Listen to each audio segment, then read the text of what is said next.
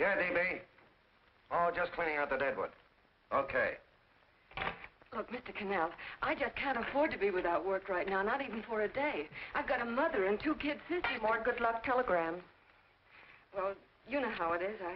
I've just got to keep on working, see? Sorry, sister. I was sent down here to clean house. I told you I can't use your column anymore.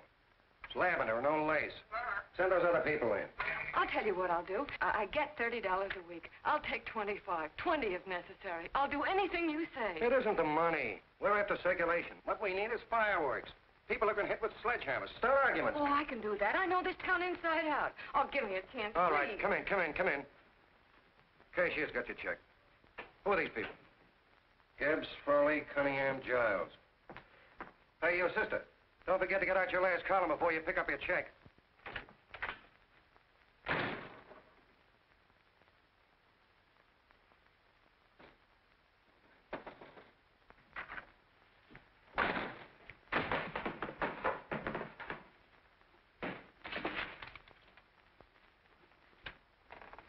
You're a couple of sticks shy in your column, man. Big rich slob like D.B. Norton buys the paper and 40 heads are chopped off. Did you get it, too? Yeah. You too? Oh, Joe. Oh, I'm sorry, darling. Why don't we tear the building down? Before you do, Ann, perhaps you'd better finish this column. Yeah, lavender and old lace. Wait, Joe. Wait. Wants fireworks, huh? Okay.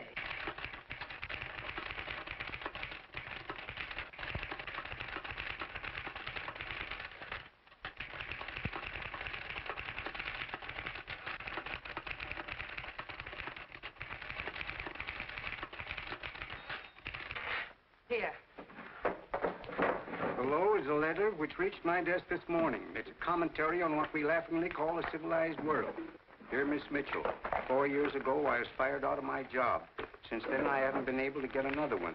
At first, I was sore at the state administration because it's on account of the slimy politics here we have all this unemployment. But in looking around, it seems the whole world's going to pot. So in protest, I'm going to commit suicide by jumping off the City Hall roof. Signed, a disgusted American citizen, John Doe. Editor's note, if you ask this column, the wrong people are jumping off the roofs. Hey, Ann, this is the old Fakeroo, isn't it? Never mind that, Joe. Go ahead. Sorry.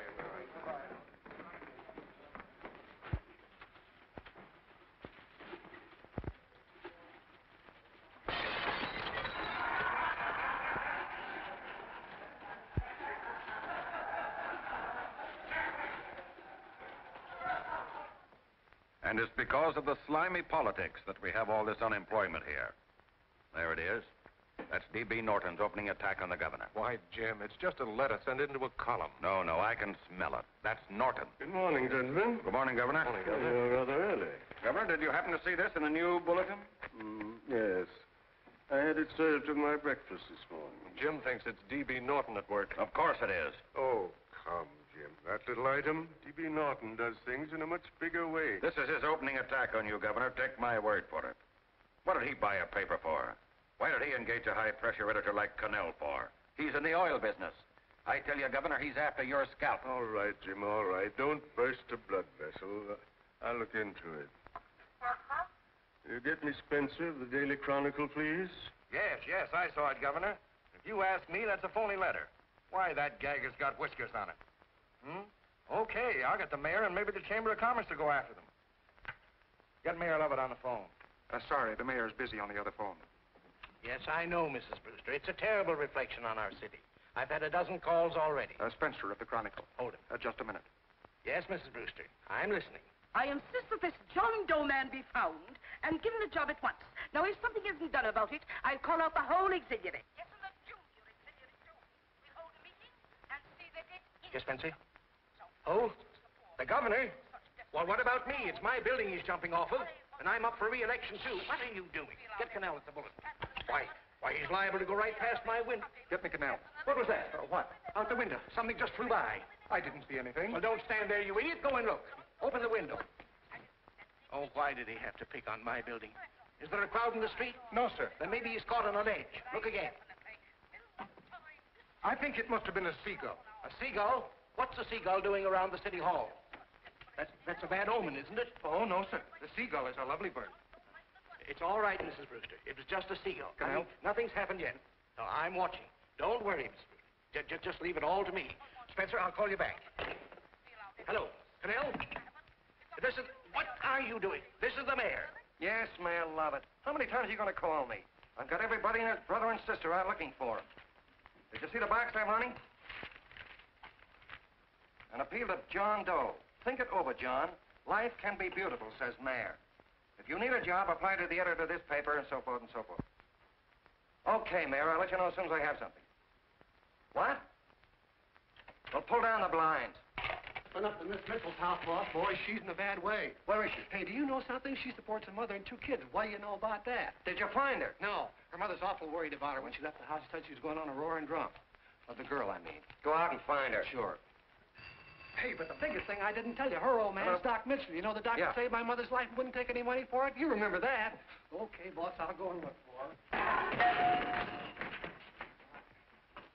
Holy smokes, Commissioner, you've had 24 hours. Okay, Hawkshaw, grab a pencil. Here it is again. About 5'5", brown eyes, light chestnut hair, and as fine a pair of legs as ever walked into this office. Did you want to see me? No. I've had the whole Army and Navy out searching for you because that's a game we play here every day. I remember distinctly being fired. That's right. But you have a piece of property that still belongs to this newspaper, and I'd like to have it. What's that? The letter. What letter? The letter from John Doe. Oh, The whole town's in an uproar. We've got to find him, and the letter's the only clue. there is no letter. We'll get a handwriting expert to... What? There is no letter. Say that again. There's no letter. I made it up. You made it up. Mm-hmm. You said you wanted fireworks. Don't you know there are 9 jobs waiting for this guy? 22 families want to board him free. 5 women want to marry him, and the mayor's practically ready to adopt him, and you... Just call the morgue, boss. They said there's a girl there. Shut up. Ann! Say, why didn't you... Hey. Only one thing to do, Hank. Drop the whole business quickly. How? Run its story. Say John Doe was in here and is sorry he wrote the letter and... That's right. They've got it, sure. He came in here, and I made him change his mind. Bulletin editor saves John Doe's life. Well, it's perfect. I'll have Ned write it up. Oh, Ned, I got a story I want you to... Wait a minute.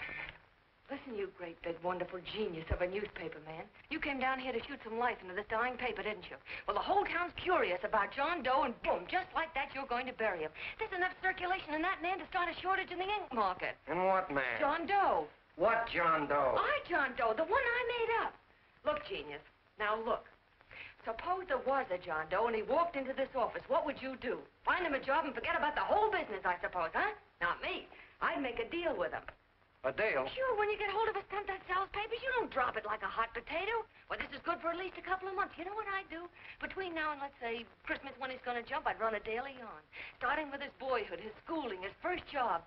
A wide-eyed youngster facing a chaotic world. The problem of the average man, of all the John Does in the world. Now, then comes the drama. He meets discouragement. He finds the world his feet of clay. His ideals crumble, so what does he do? He decides to commit suicide and protest against the state of civilization. He thinks of the river, but no, he has a better idea. The city hall. Why? Because he wants to attract attention. He wants to get a few things off his chest, and that's the only way he can get himself heard. So? So he writes me a letter, and I dig him up. He pours out his soul to me. And from now on, we quote, I protest by John Doe. He protests against all the evils in the world. The greed, the lust, the hate, the fear. All of man's inhumanity to man. Arguments will start. Should he commit suicide or should he not? People will write in pleading with him. But no, sir, John Doe will remain adamant. On Christmas Eve, hot or cold, he goes. See? Very pretty. Very pretty indeed, Miss Mitchell. But would you mind telling me who goes on Christmas Eve? John Doe. What John Doe? The one we hire for the job, you lunkhead. Wait a minute. Let me get this through this lame brain of mine. Are you suggesting we go out and hire someone to say he's going to commit suicide on Christmas Eve? Is that it? Well, you're catching on. Who, for instance? Anybody. Beanie'll do. Why, sure. Who, me? Jump off a... Oh, no, any time at Christmas. I'm superstitious.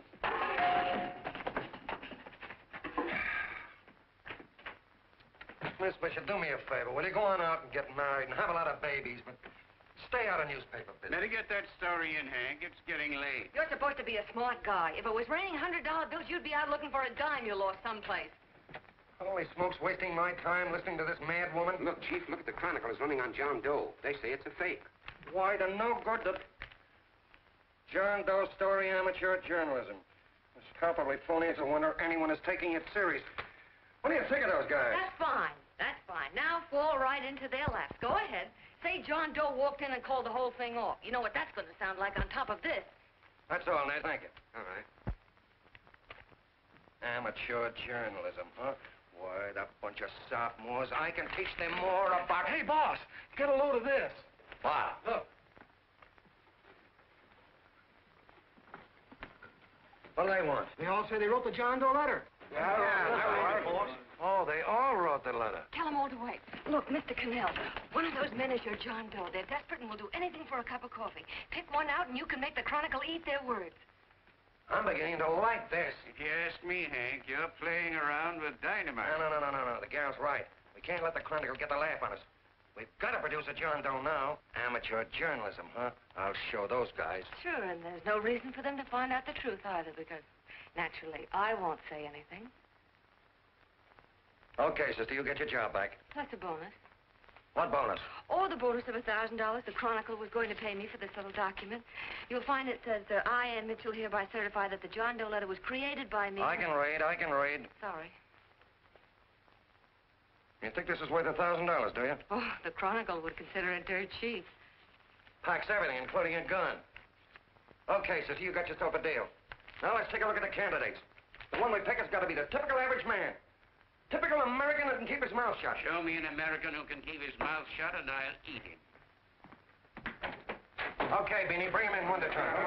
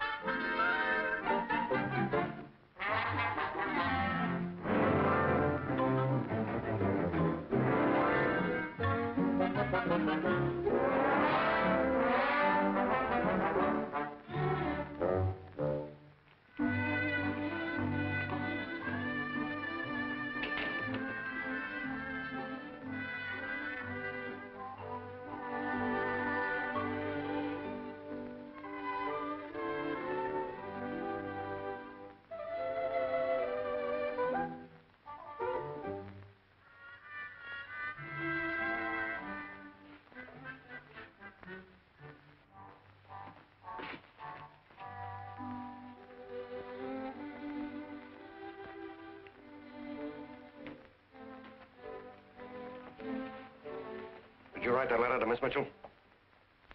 No, I didn't. What are you doing up here, then? Well, the paper said there were some jobs around loose. Thought there might be one left over. Had any schooling? Yeah, a little. What do you do when you work? I used to pitch. Baseball? Yeah. So my wing went bad. Where'd you play? Bush leagues, mostly. How about family? Got any family? No. Oh, just traveling through, huh? Yeah. Me and a friend of mine. He's outside. Looks all right. Be perfect, a baseball player. What could be more American? She had a family, though. Be less complicated without a family. Look at that face. It's wonderful. They'll believe him. Come on. What's your name? Willoughby. John Willoughby. Long John Willoughby, they called me in baseball. Would you like to make some money? Yeah. Maybe. Would you be willing to say you wrote that letter and stick by it?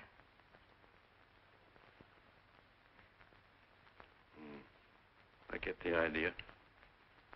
Yeah. Maybe. That's our man. He's made to order. I don't know. He don't seem like the kind of a guy that'd fall in line. When you're desperate for money, you do a lot of things, Mr. Connell. He's our man, I tell you.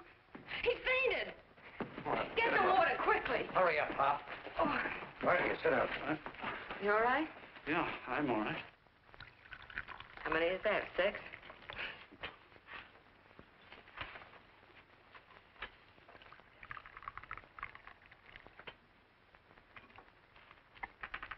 Pretty hungry, weren't you? this John Doe business is batty, if you ask me. Well, nobody asked you. Trying to improve the world by jumping off buildings. You couldn't improve the world if the buildings jumped on you. Don't mind the colonel. He hates people. He likes you well enough to stick around. Well, that's because we both play doohickeys. I met him in a boxcar a couple of years ago. I was fooling around with my harmonica, and he comes over and joins in. I haven't been able to shake him since.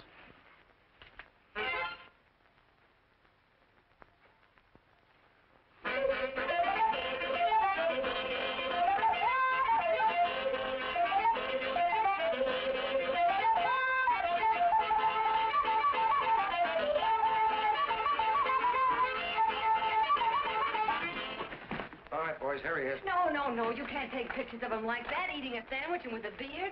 But he's going to jump off a building. Yes, but not because he's out of a job. That's not news. This man's going to jump as a matter of principle. Well, maybe you're right. We'll clean him up and put him in a hotel room under bodyguards. We'll make a mystery out of him.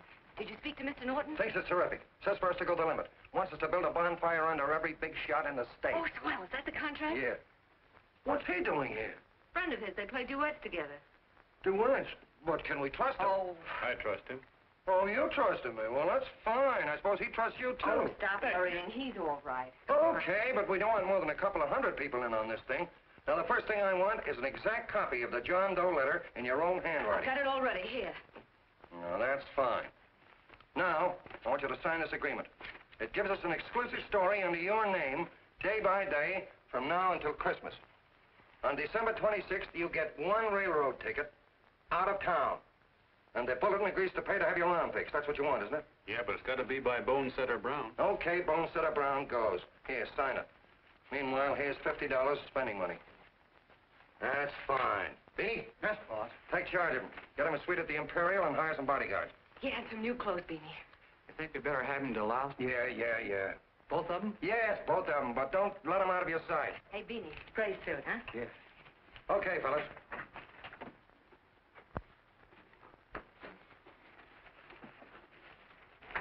Take it easy, John Doe. And you start pounding that typewriter. Oh, boy, this is terrific. No responsibilities on our part, just statements from John Doe, and we can blast our heads off. Before you pop too many buttons, don't forget to make out that check for $1,000. Okay, fellas, now, let me see. You sit outside the door. Nobody comes in, see? You two fellas sit in here. Hey, pretty nifty, huh? You ain't gonna get me to stay here. Sure you are. No, sir. That spot under the bridge where we slept last night's good enough for me. Say, what'll I do with this baggage? Let's stick him in the bedroom. Give me mine. I ain't staying. You know, we were headed for the Columbia River country before all this John Doe business came up. You remember that, don't you? Sure, I remember. Say, your ears popped coming up in the elevator. Mine did. All along, John. I tell you, it's no good. You're gonna get used to a lot of stuff that's gonna wreck you. Why, that $50 in your pocket's beginning to show up on you already. And don't pull that on me, neither. Stop worrying, Colonel. I'm going to get my arm fixed out of this. Hey, here's some cigars the bar sent us. Have one. Hey, Help cigars. yourself. No.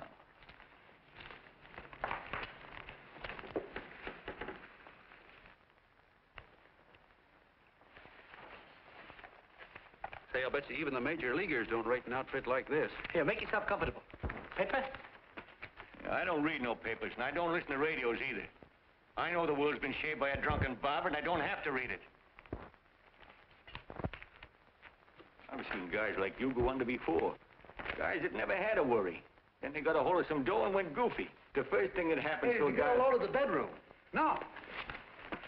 The first thing that happens to a guy like that, he starts wanting to go into restaurants and sit down at a table and eat salads and cupcakes and tea. Boy, what that kind of food does to your system.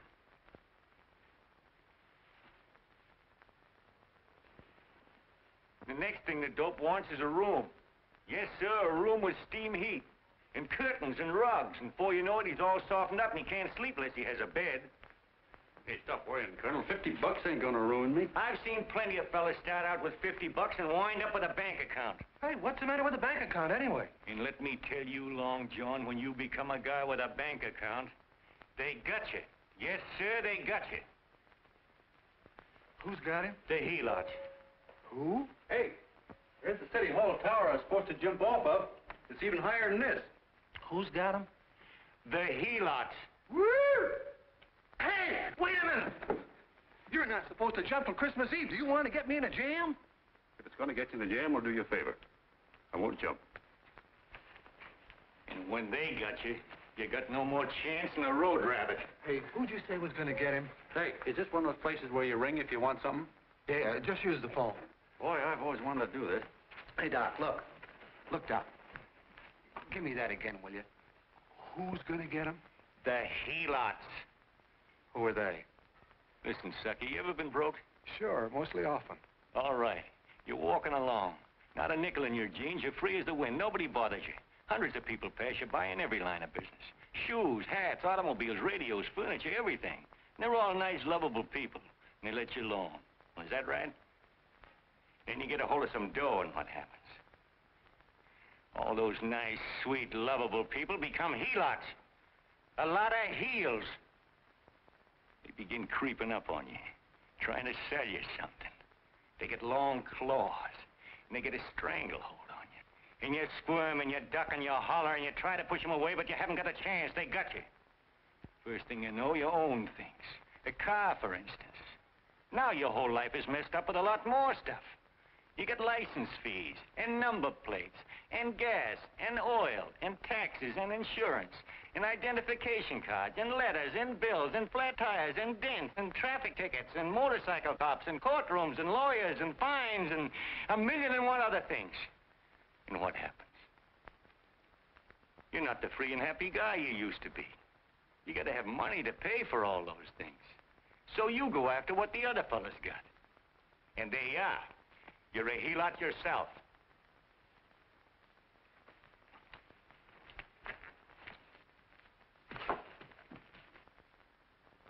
You win, Colonel. Here, take the 50. Go out and get rid of it. You bet I will, just as fast as I can. I'm going to get some canned goods, a fishing rod, and the rest I'm going to give away. Give away?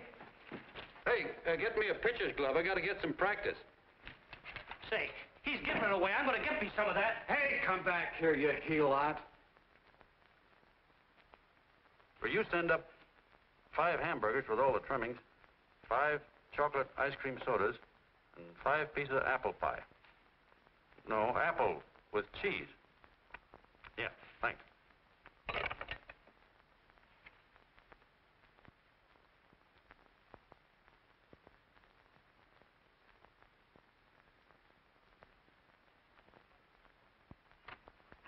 Hello there. Well, well. If it isn't a man about town. All set, Miss Ann. Oh, yes. Let's go. Let's see, we want some action in these pictures. Action? Mm-hmm. That's good. No. This man's going to jump off a roof. Oh. Here, wait a minute. Let me comb your hair. Sit down. Yeah, that's better.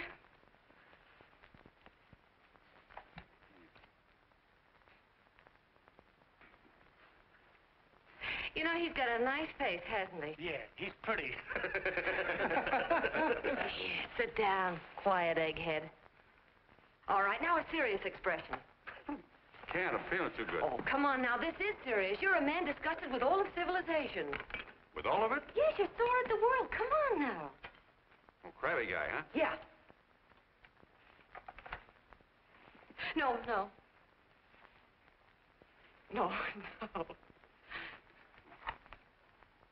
No, look. You don't have to smell the world. Well, all those guys in the Never picture mind stand- those guys. All right, stand up. Now, let's see what you look like when you protest. Against what? Against anything, just protest. You got me.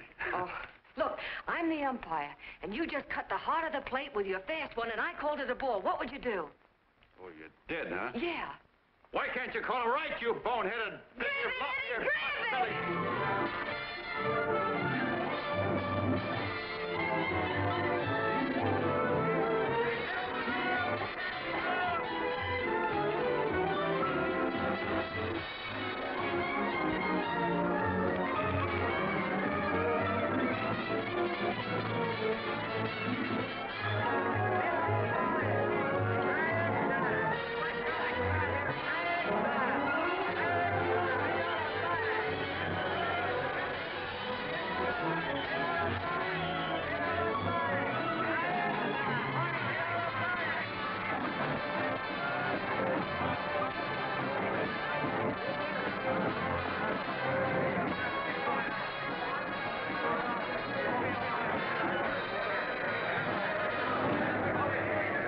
I don't care whose picture they're publishing.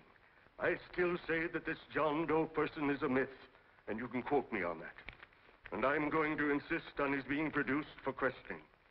You know as well as I do that this whole thing is being engineered by a vicious man with a vicious purpose, Mr. D.B. Norton.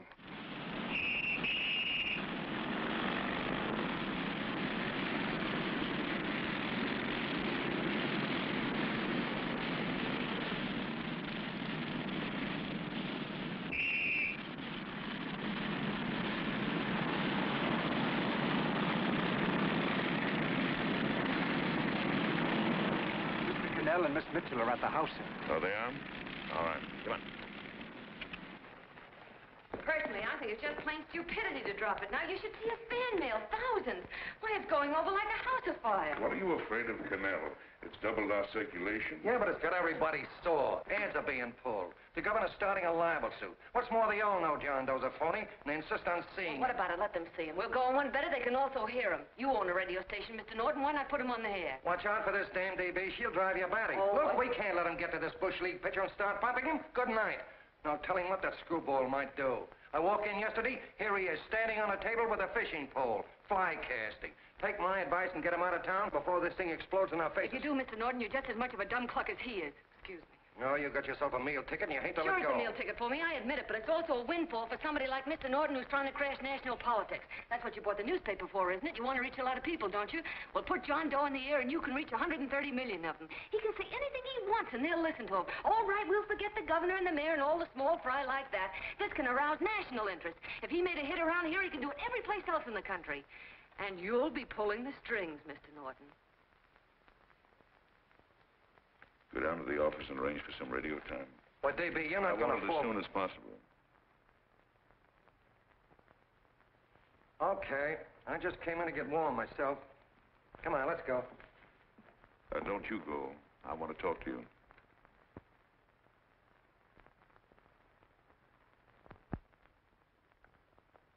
Sit down.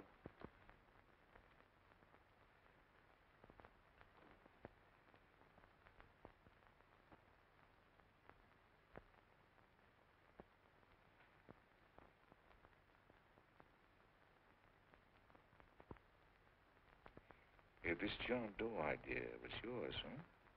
Yes, sir.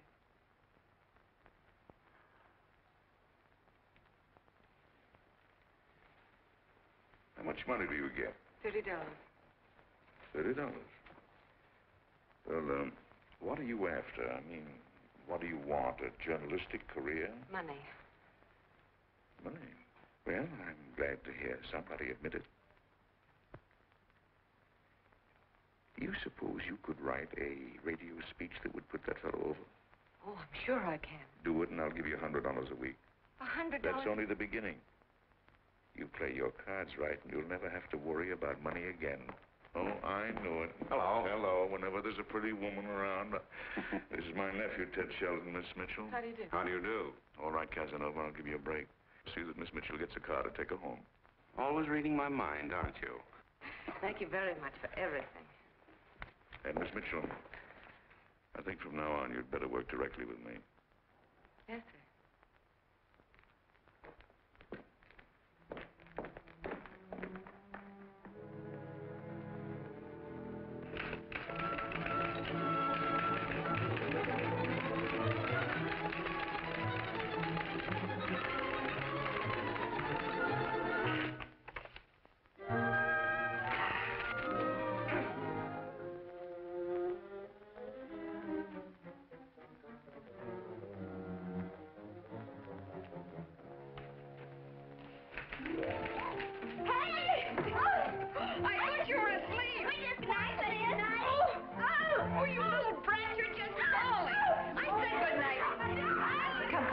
Children, it's past your bedtime. Come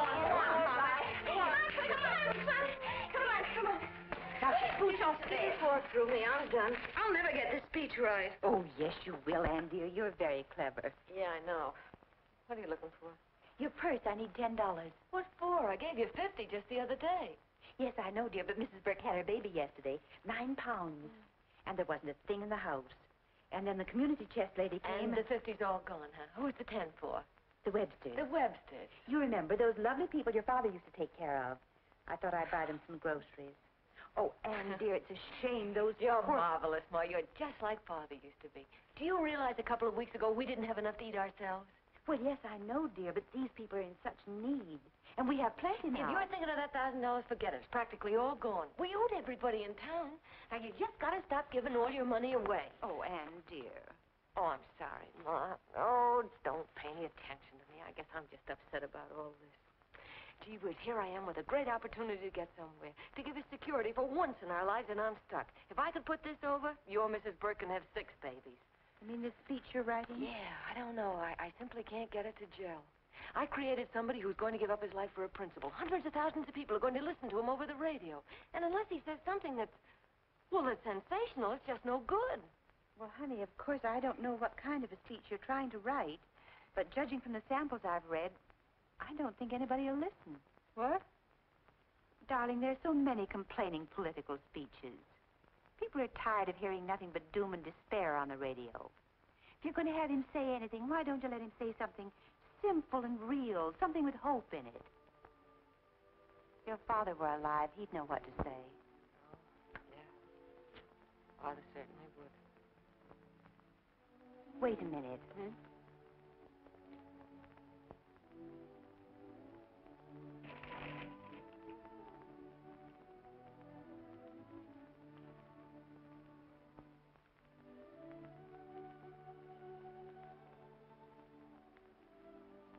That's your father's diary, Anne. Father's... I never knew he had a diary. There's enough in it for 100 speeches. Things people ought to hear nowadays. You'll be careful of it, won't you, dear?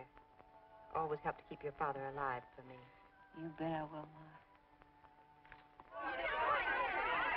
Wait a minute. John Doe don't want to sign no autograph. Well, what does he do all day? What does he do all day? He's writing out his memories. Sorry, lady, you can't see Mr. Doe. He wants to be alone. No, he just sits around all day and commutes with himself.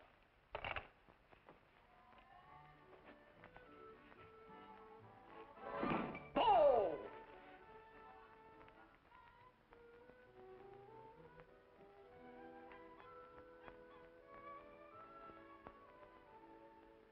I don't know how you're going to stand it around here till after Christmas.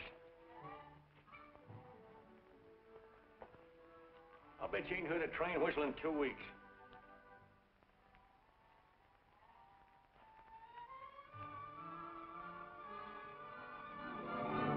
Steve, right!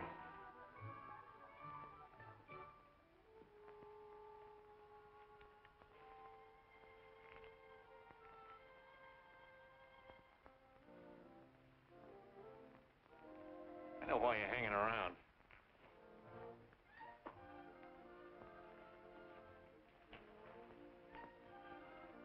You're stuck on the girl.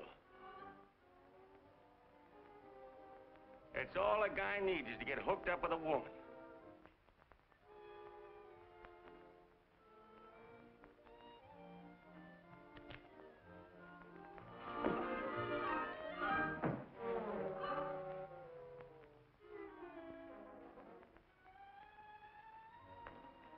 What was that, a single?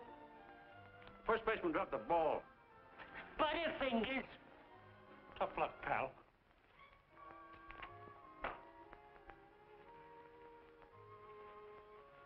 Guy has a woman on his hands. First thing he knows, his life is balled up with a lot more things. Furniture.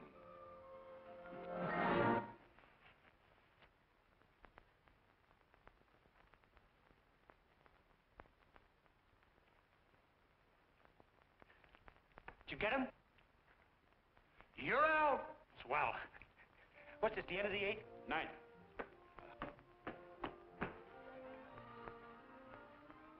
Hey, Beanie, there's a couple of mugs in the Chronicle snooping around out here. Ah!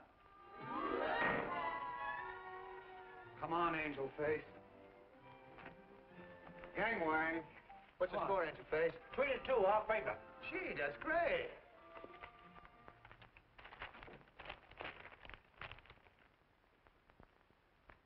Hey, you got swell form there. Must have been a pretty good pitcher.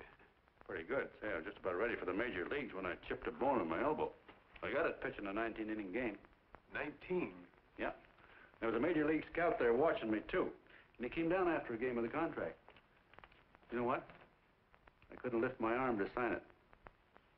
I'll be okay, though, as soon as I get it fixed up. It's too bad. What do you mean, too bad? Huh? Oh, that you'll never be able to play again.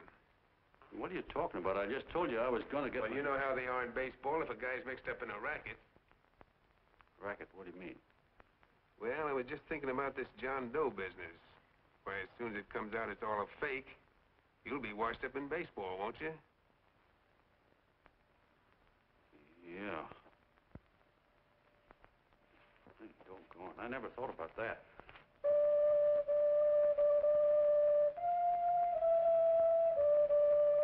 Gosh.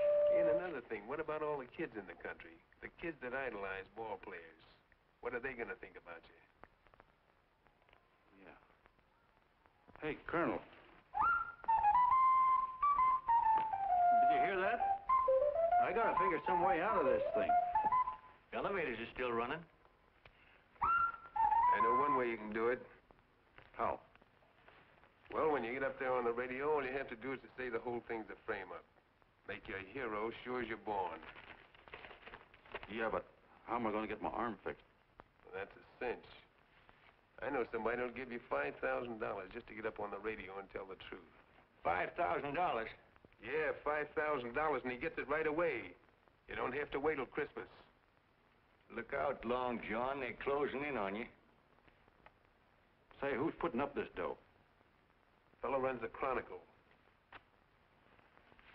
Here's the speech you make, and it's all written out for you. $5,000. Holy mackerel, I can see the helots coming, the whole army of them. It's on the level.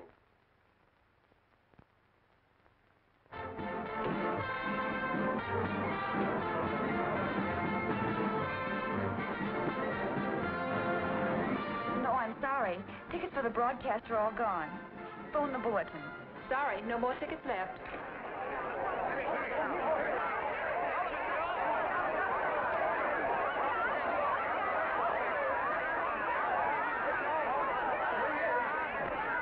Hello, John. All set for the big night? Well. Turn around. One moment. Now stand still. Mr. Doe. A big smile, Mr. Doe. Okay, Jeannie, that's all. Take him out. Now, look, John, here's the speech. It's in caps and double space. You won't have any trouble reading it. Not nervous, are you? No. Of course not. He wouldn't be. Who? John Doe, the one in there. Hey, don't let your knees rattle. It picks up on the mic. Oh, Jeannie, you needn't be nervous, John. All you have to remember is to be sincere. Pick up that phone, Miss Mitchell. It's for you. Okay. Hello? Yes, Mother.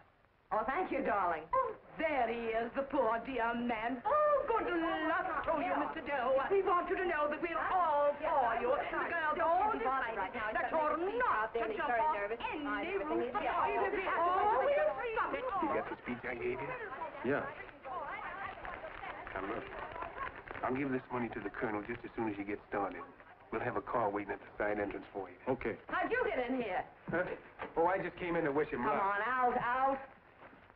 Mother says good luck, too. John, when you read that speech, please believe every word of it. He turned out to be a wonderful person, John. Who? John Doe, the one in the speech. Oh. You know something? I've actually fallen in love with him. All right, there he is, sister. Now, come on, plenty of bones. What's the idea? No, that's too much. Not so much. Come on. Oh, this is no time for cheap publicity, Mr. Connell. Listen, if that guy lays an egg, I want to get something out of it. I'm getting a Jane Doe ready. Oh, come on. Here. Will you, fellas? Here, Give me a all right, chance. that's I have to enough. take one more. Well, that's fine, honey. You go ahead. All right, I need one more. Go ahead. How you doing? Oh. All right, Benny, bring him in. Holy smoke, a happy helot. There you are, boss, just like you ordered. Symbols of little people. Okay, get him up. All right, young fella. This is ridiculous, Mr. Connell. Come on, give me a chance. It is on the air. Come on, shut up. Oh, fellas, I told you whatever. No, come on. Come on, that's right. Do what you can get all the pictures you want. Thank you very much. Come on, will you? That's right. Come on, Snooks, you better bail out. Say goodbye, Mr. Doe. Beanie. All right. Better get ready. 1 minute to go. Wow, Hey, 1 minute to go. The score is nothing to nothing. Now, please, John, You won't let me down, will you? Will you? Of course you won't. If you'll just think of yourself as the real John Doe. Listen, everything in that speech are things a certain man believed in. He was my father, John. When he talked, people listened. And they listened to you, too. Funny. You know what my mother said the other night? She said to look into your eyes, that I'd see Father there. Hey, what do you say? Okay, we're coming. Come on. Now, listen, John, you're a pitcher. Now get in there and pitch. Good luck. Give him room, let him through. Come on.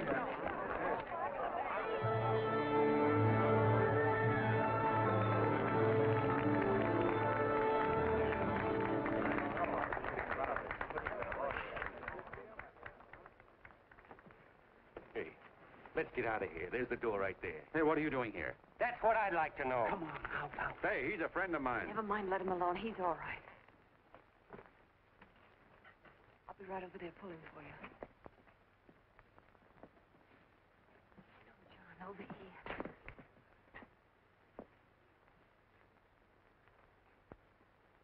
Stand by.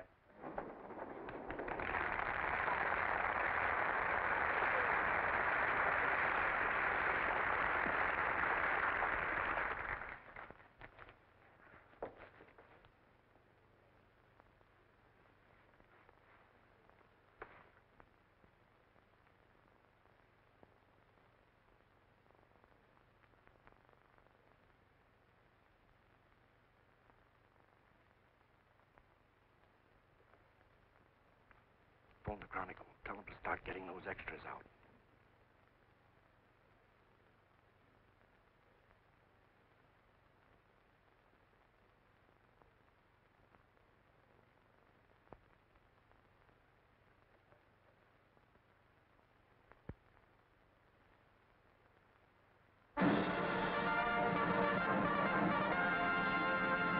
And good evening, ladies and gentlemen. This is Kenneth Fry speaking for the New Bulletin.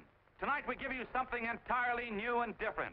Standing beside me is the young man who has declared publicly that on Christmas Eve he intends to commit suicide, giving as his reason, quote, "I protest against the state of civilization," end quote. Ladies and gentlemen, the New Bulletin takes pleasure in presenting the man who is fast becoming the most talked of person in the whole country, John Doe.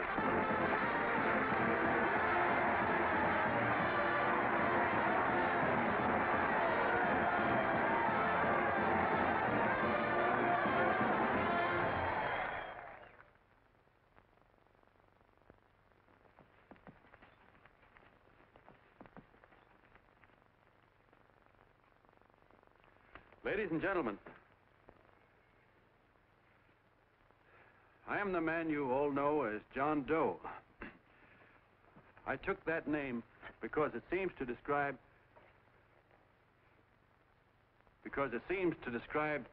the average man. And that's me. And that's me. Well, it was me before I said I was going to jump off the city hall roof at midnight on Christmas Eve. Now I guess I'm not average anymore. Now I'm getting all sorts of attention. From big shots, too. We've been double-crossed. The mayor and the governor, for instance. They don't like those articles I've been writing. You're an imposter, young fellow. That's a pack of lies you're telling. Who wrote that speech for you?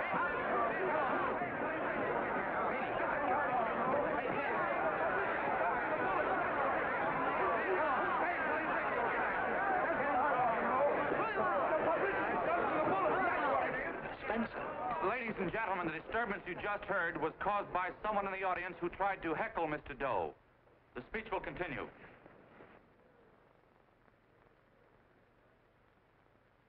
Well, people like the governor and that fellow there can stop worrying.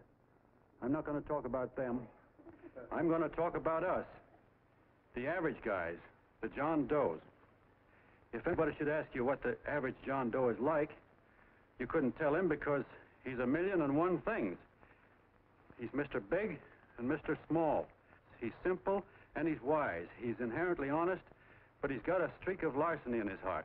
He seldom walks up to a public telephone without shoving his finger into the slot to see if somebody left a nickel there.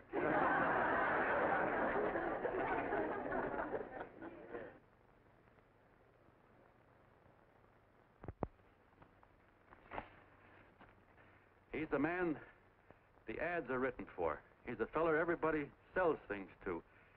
He's Joe Doe, the world's greatest stooge and the world's greatest strength.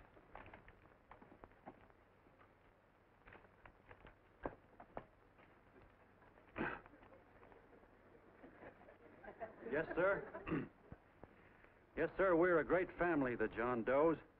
We're the meek who are supposed to inherit the earth. You'll find us everywhere.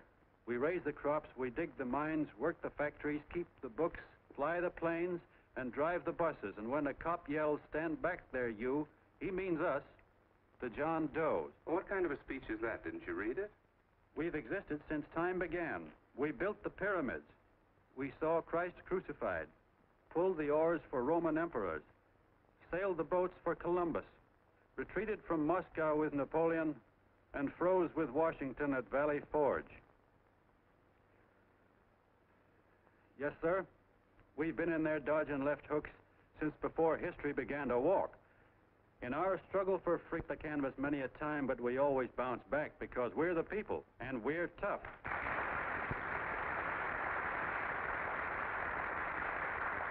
They've started a lot of talk about free people going soft, that we can't take it. That's a lot of hooey. A free people can beat the world at anything, from war to tiddlywinks, if we all pull in the same direction.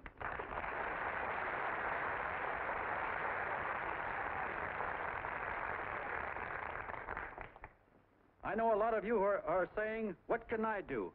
I'm just a little punk. I don't count." Well, you're dead wrong. The little punks have always counted, because in the long run, the character of a country is the sum total of the character of its little punks.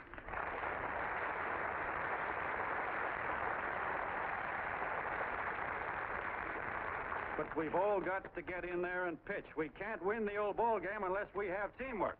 And that's where every John Doe comes in. It's up to him to get together with his teammate.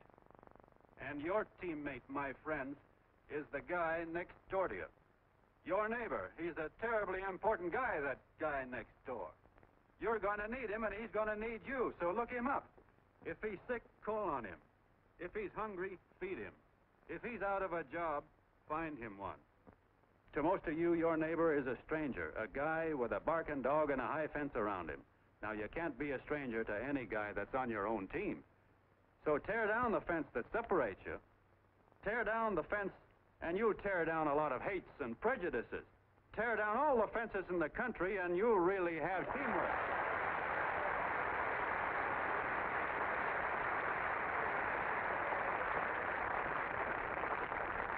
I know a lot of you are saying to yourselves, "He's asking for a miracle to happen. He's expecting people to change all of a sudden." Well, you're wrong. It's no miracle. It's no miracle because I see it happen once every year, and so do you, at Christmas time. There's something swell about the spirit of Christmas, to see what it does to people, all kinds of people.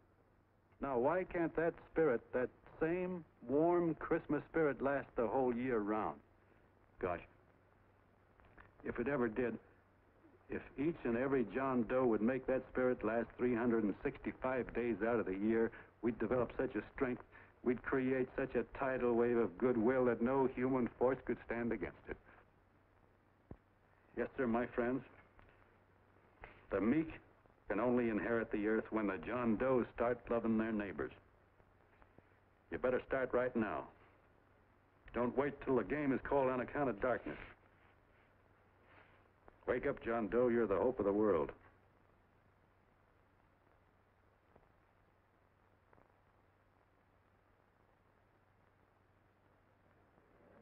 John, you go wonderful.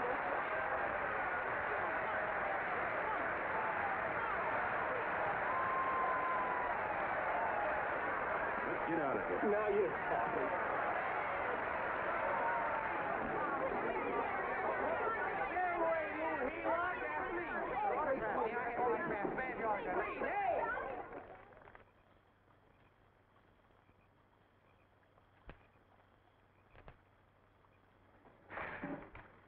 I knew you'd wake up sooner or later. Boy, am I glad we got out of that mess. I had the $5,000 sewed up. Could have been on my way to old Doc Brown. You're a pitcher, John, she says. Now, go in there and pitch. What a sucker. Yeah, she's a heel-out just like the rest of us. Lucky you got away from her. What was I doing up there making a speech anyway? Me, huh? Geez, the more I think about it, the more I could... Tear down all the fences. Why, if you tore one picket off of your neighbor's fence, he'd sue you. $5,000 had it right in my hand. What do you mean he ran away? Well, go after him. Find him. That man is terrific.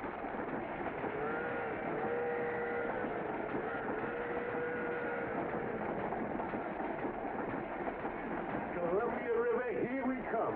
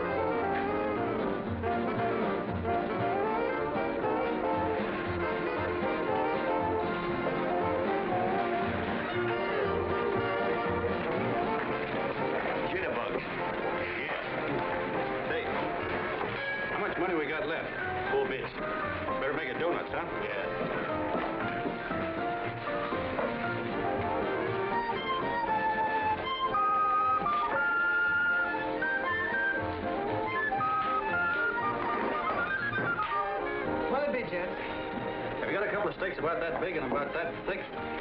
Yeah, with hash brown potatoes and tomatoes and apple pie and ice cream and coffee. And donuts, I know. Hey, Ma, Seekers, a fair. Think of the fair coming up. Glad he took the tea out of there.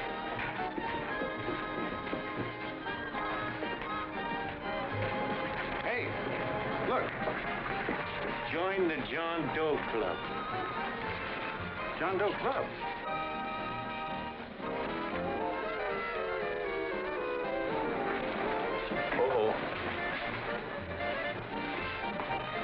You John Doe? Who?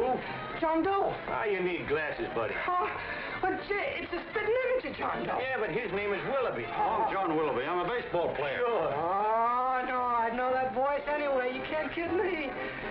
You John Doe. Hey, Ma! Ma! That's John Doe. John Doe. Yeah, sitting right there, big as life. Who'd you say it was? John Doe, the big guy there. Well, you know, Pictures in the paper. That's John guy. John Doe. John Doe.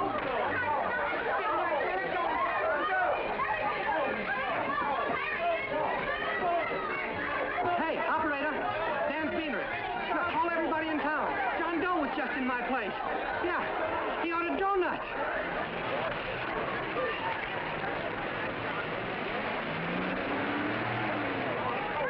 John Doe. See John Doe. Come on.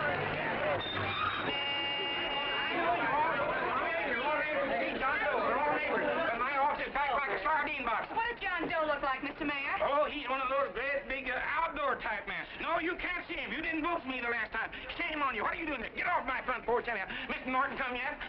Oh, well, I wonder where he's at. What's keeping him? He should have been here 15 minutes ago. Oh, there he comes now. Now, everybody on your dignity. Don't do anything to disgrace us. A little town, but we got to show off. Better let me talk to him. All right, but present it to him as a great cause for the common man. Ah, here he comes. Now, give him room down there. Give him room, folks. Come on, now. Come on, here he comes. Here he comes. Here's Mr. Norton. How do you do, Mr. Norton? I'm Mayor Hawkins. Get Mr. Norton. Let me go, you darn tool. I'm the mayor. Mr. Norton. Mr. Norton. Mr. Norton. I'm Mayor Hawkins. Your office telephoned me to hold him. Well, that's fine. How is he? Oh, he's fine. He's right in my office there. You know, it's a big honor having John Doe here, and you too. Haven't had so much excitement since the old City Hall burned down. People are so excited and nearly tore his clothes off. Oh, Matilda, darling, phone the newspapers, tell them Mr. Norton's here. Step right inside, Mr. Norton. My office. Very comfortable here, Mr. Norton. Just had it air conditioned. Gangway, please. Make room for Mr. Norton. Gangway. Gangway. Here he is, Mr. Norton. Well taken care of. The neighbors are serving him a light lunch. Hello, John. Well, Mr. Mayor, if you don't mind, we'd like to talk to him alone. Why, certainly, certainly. All right, everybody. Clear out. No, but you will. Everybody, quickly now. Come on. Look at that. Come on. Come on. That's it. All right. Don't argue with me here. Wait till we get home. Don't you push me around like that. Even though I'm your wife, you can't push me around. Look, Mr. Norton, I think you got a lot of nerve having those people hold us here. There's nobody holding you here, Mr. Doe. It's only natural that There's nobody holding us here. Let's get going. Incidentally, my name isn't Doe. It's Willoughby. Look, John, something terribly important's happened. They're forming John Doe clubs. We know of 8 already, and they say that there's John Doe clubs? What for? To carry out the principles you talked about in your radio speech. I don't care what they're forming. I'm on my way, and I don't like the idea of being stopped either. Oh, but you don't know how big this thing is. You should see the thousands of telegrams we've received and what they're saying about you. Look, it started as a circulation stunt, didn't it? Well, you got your circulation. Now, why don't you let me alone? Oh, it started as a circulation stunt, but it isn't anymore. Mr. Norton wants to get back of it and sponsor John Doe clubs all over the country. He wants to send you on a lecture tour. Me? Uh-huh. Well, certainly. With your ability to influence people, it might grow into a glorious movement. Say, let's get something straight here. I don't want any part of this thing. If you got an idea I'm going around lecturing the people, why, you're crazy. Baseball's my racket, and I'm sticking to it. Come on, Colonel, let's get out of here. John, Please. I just got rid of one crowd. But please, Mr. Mayor, tell him the John Doe Club wants to talk to him. Let them in, Mr. Mayor. Let them come in. Okay, folks, but remember your manners. No stampeding. Walk slow, like you do when you come to pay your taxes.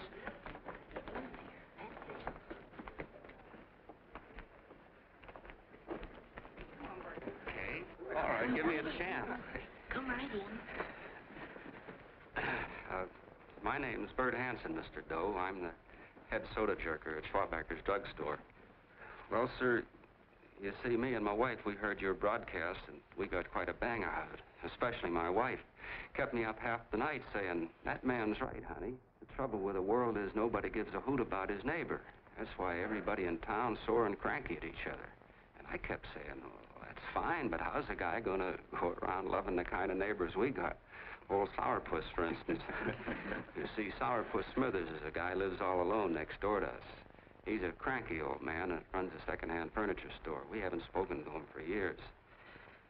I always figured he was an ornery old gent that hated the world because he was always slamming his garage door and playing the radio so loud he kept half the neighbors up. Well, anyway, the next morning I'm out watering the lawn and I look over and there's Sourpuss on the other side of the hedge straightening out a dent in his fender. And my wife yells to me out the window. She says, go on, speak to him, Bert. And I figured, well, heck, I can't lose anything, so I yelled over to him, good morning, Mr. Smithers. He went right on pounding his fender. Was I burned? So I turned around to give my wife a dirty look, and she said, louder, louder, he didn't hear you.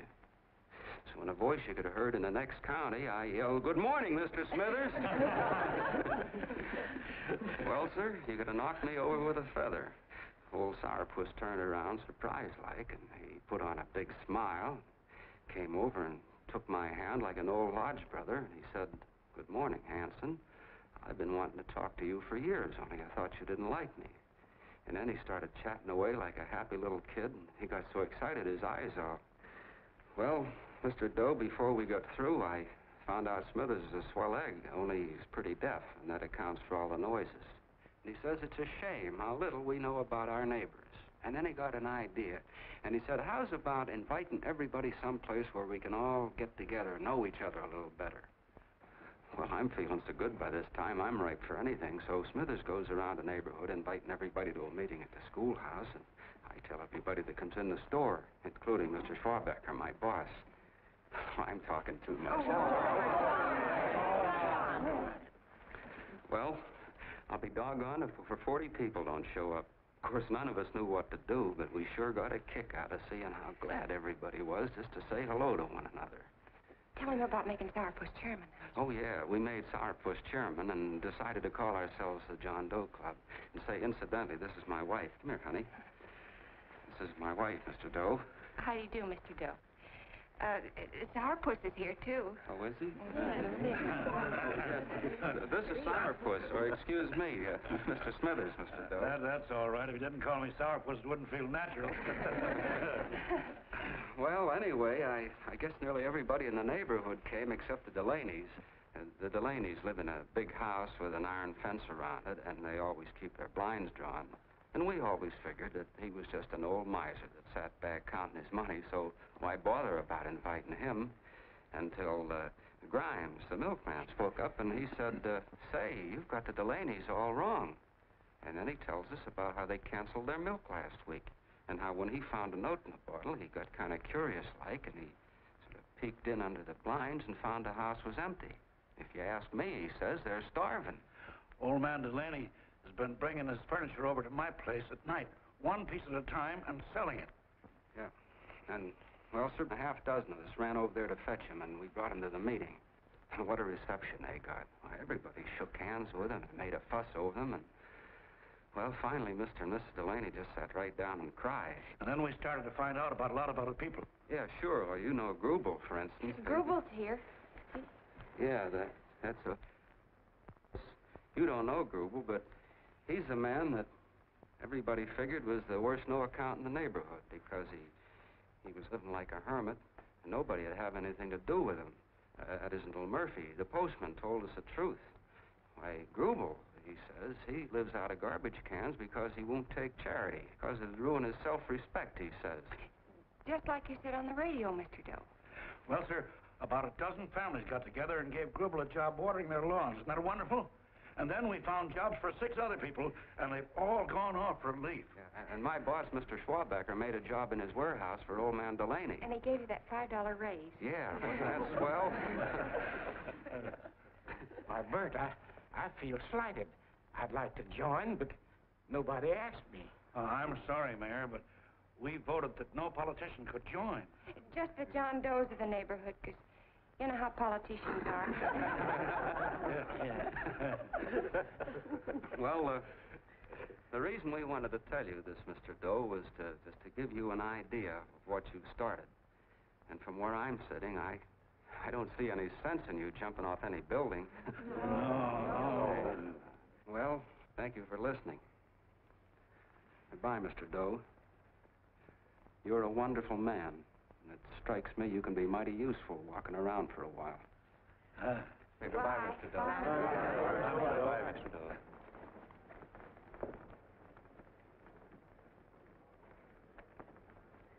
I'm Mrs. Delaney, Mr. Doe. And God bless you, my boy.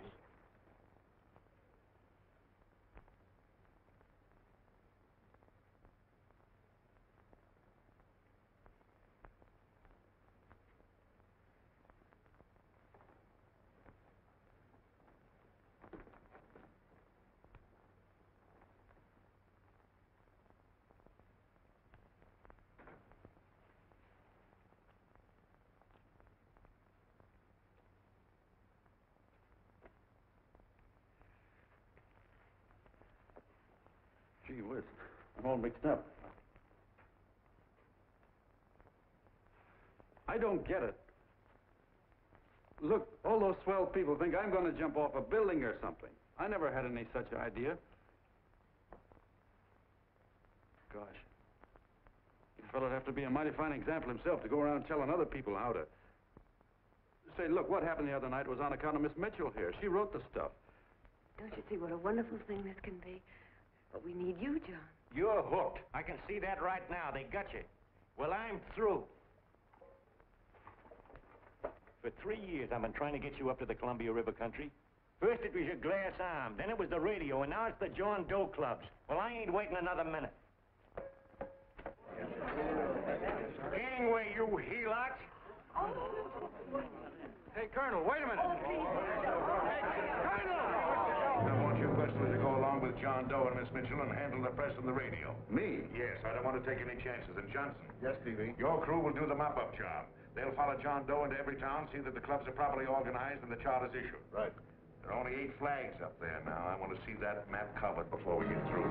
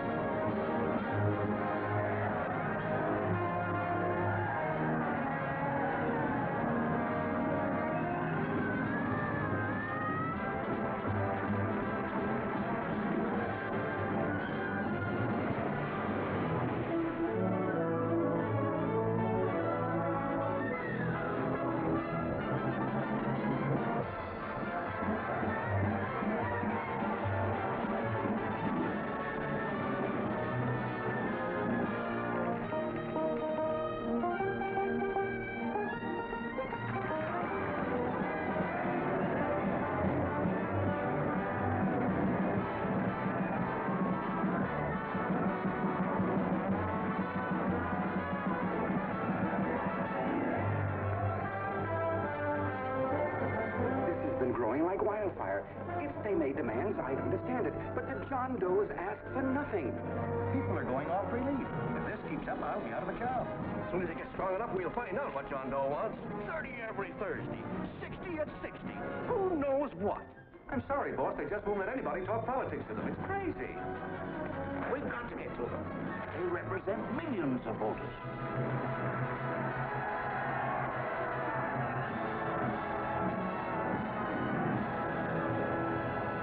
I tell you, ladies and gentlemen, this thing has been nothing short of a prairie fire. We've received so many applications for charters to the John Doe clubs, we haven't been able to take care of them. I'd hate to have that many pins stuck in me. This John Doe convention is a natural. It's going to put our city on the map. By over 2,400 John Doe clubs are sending delegates. Can you imagine that? You, Mr. Mayor, will be the official host. You will make the arrangements for decorating the city, parades, and a reception for John Doe when he gets home. And don't wear your high hat. No high hat? No high hat. And from you, Connell, I want a special John Doe edition every day until the convention is over. And now, if you will, please step into the outer office and look your prettiest because there are photographers there to take pictures of this committee. Don't worry, Libby. Everything will be taken care of. Isn't it all too wonderful? Gather down here in a nice group now. Get a nice rug here. Oh, Mr. Mayor, would you step down in front row, please? You ladies get close to him. That's it. Well, I don't get it. Get what? Look, DB, I'm supposed to know my way around. This John Doe movement has cost you a fortune. Now, this convention is going to cost plenty. Well? Well, I'm stuck with 2 and 2, and I'm a sucker if I can make 4 out of it. Where do you come in? I'll have the satisfaction of knowing that my money has been spent for a worthy cause. I see. I better stick to running the paper, huh? I think maybe you better have. And Connell, I'd like to have the John Doe contract, all the receipts for the money we advanced him with the letter Miss Mitchell wrote, which I gave her $1,000. Yes, sure. Well, we leave for the airport. Half an hour. Is that Johnny boy's room? Better hustle him up. He'll be ready on time. He's packing. Ah, good. Did you see his picture on the cover of Time? Yeah. I gotta give you credit, Annie girl. I've handled a good many big promotions in my time. Everything from a World Fair to a channel swimmer. But this one has certainly got me spinning. And now a John Doe convention. Wow. Say, if you could only get him to jump off the City Hall roof on Christmas Eve, I'd guarantee you 500,000 people there. Charlie. Huh? What do you make of him? Oh, Johnny boy? Well, I don't know what angle you want, but I'll give it to you quick. Number 1, he's got great yokel appeal, but he's a nice guy. Number 2, he's beginning to believe he really wrote that original suicide letter that you made up. Number 3, he thinks that you're Joan of Arc or something. Yeah, I know. Number 4, well, you know what number 4 is. He's nuts about you. Yeah, it's running out of his ears. You left out number 5. We're all healed, me especially. Holy smoke. Come in.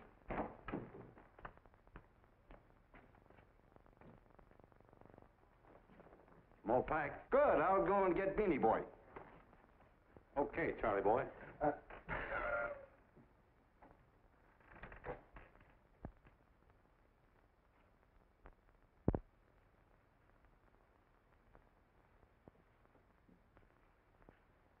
Can I help you pack? No, thank you.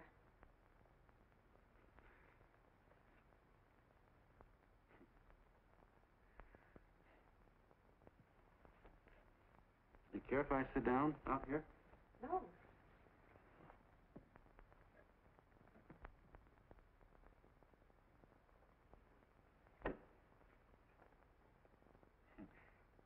You know, I had a crazy dream last night.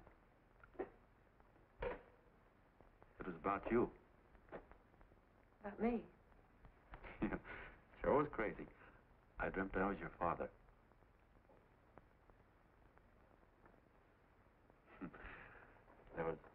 There was something I was trying to stop you from doing. So I got up out of bed, and I walked right through the wall here, right straight into your room. You know how dreams are. And there you were in bed. But you're a little girl, you know, about 10. And very pretty, too.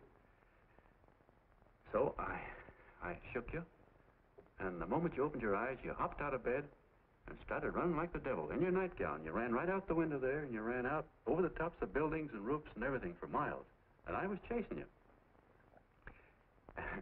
And all the time you were running, you kept growing bigger and bigger and bigger, and pretty soon you were as big as you are now, you know, grown up. And all the time I kept asking myself, what am I chasing her for? And I didn't know. Isn't that a hot one? Well, anyway, you ran into some place, and then I ran in after you, and when I got there, there you were, getting married. And the nightgown had changed into a beautiful wedding gown. You sure look pretty, too. And then I knew what it was I was trying to stop you from doing. Dreams are sure crazy, aren't they?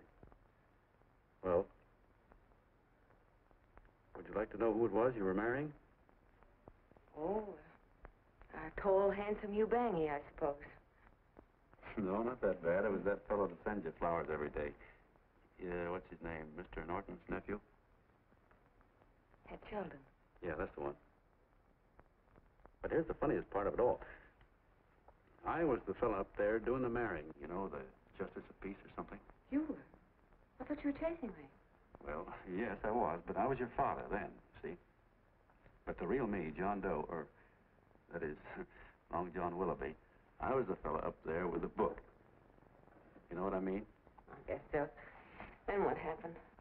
Well, I took you across my knee and I started spanking you. That is, I didn't do it. I mean, I did do it, but it wasn't me, you see. I was your father then. Well, I held you across my knee and I said, Annie, I won't allow you to marry a man that's just rich or that has his secretary send you flowers.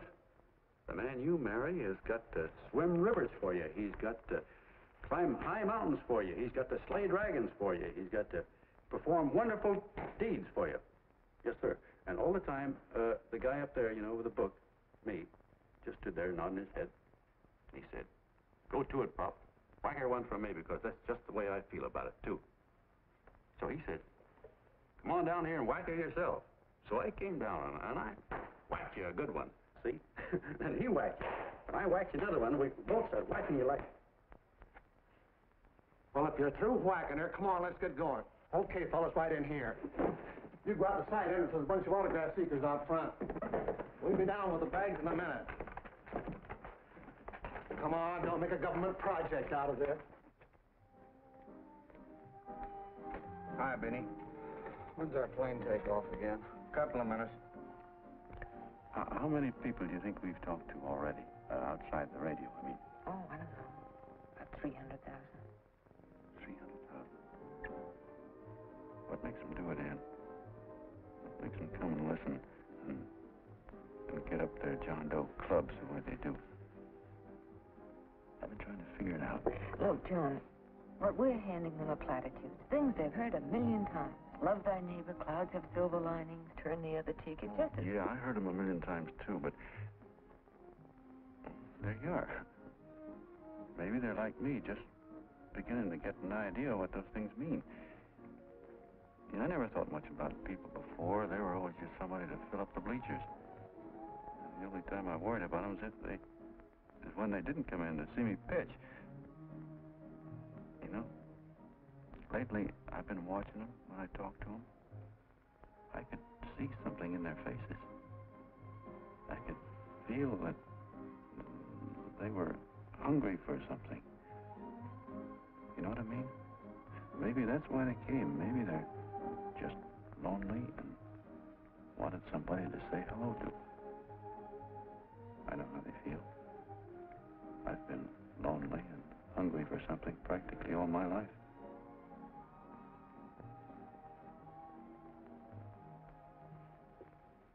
All aboard, folks. That's behind us. Yeah, that's true. Oh, somebody else sitting here? No, that's your seat. And this is your coat. Mine? A little token of appreciation. Oh, it's beautiful, D.B. Well, I don't quite know what to say. Well, don't say anything at all. Just sit down. Oh. Go ahead, open it. Oh.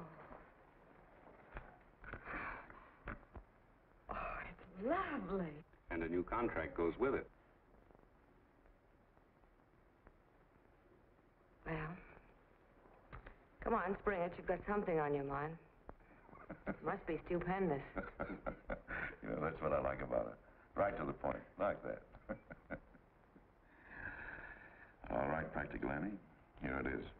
Tomorrow night, before a crowd of 15,000 people and talking over a nationwide radio hookup, John Doe will announce the formation of a third party. A third party? Yes, the John Doe Party. Devoted entirely to the interests of all the John Does all over the country, which practically means 90% of the voters. He will also announce the third party's candidate for the presidency. A man whom he personally recommends, a great humanitarian, the best friend the John Does have. Mr. D.B. Norton. Yes.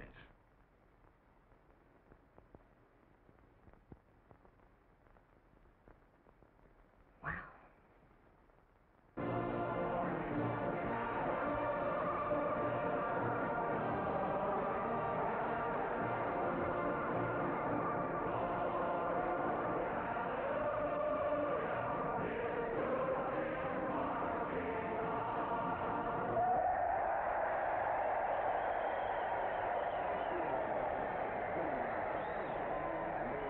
And although the opening of the convention is hours off, the delegates are already pouring into the ballpark by the droves, with lunch baskets, banners, and petitions asking John Doe not to jump off any roof. No matter how you look at it, it's still a phenomenal movement.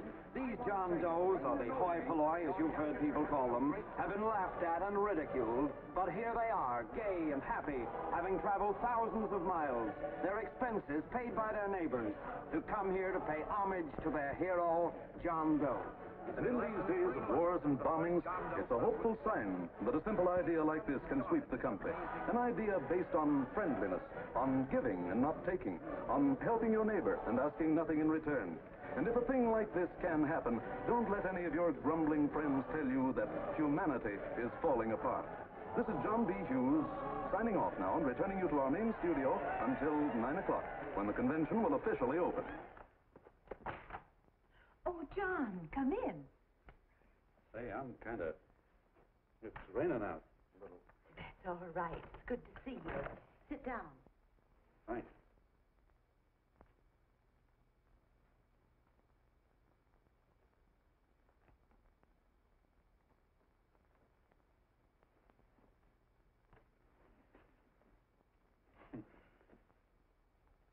It's for Anne. Oh, how nice. Thank you very much. Flowers. I'm terribly sorry she isn't here. She isn't? No, she just left. I'm surprised you didn't run into her. She went over to Mr. Norton's house. Oh. Did you want to see her about something important? Yeah. Well, no, it'll wait. Say, he's a nice man, isn't he? Mr. Norton, I mean. He's done an awful lot for the...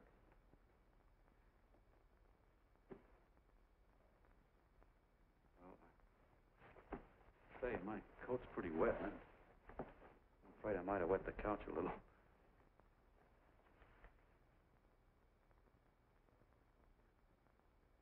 Well, I guess I'll see her at the convention later. Yes, of course. I'll see that she gets the flowers. Thanks. Good night, Mrs. Mitchell. Good night, John.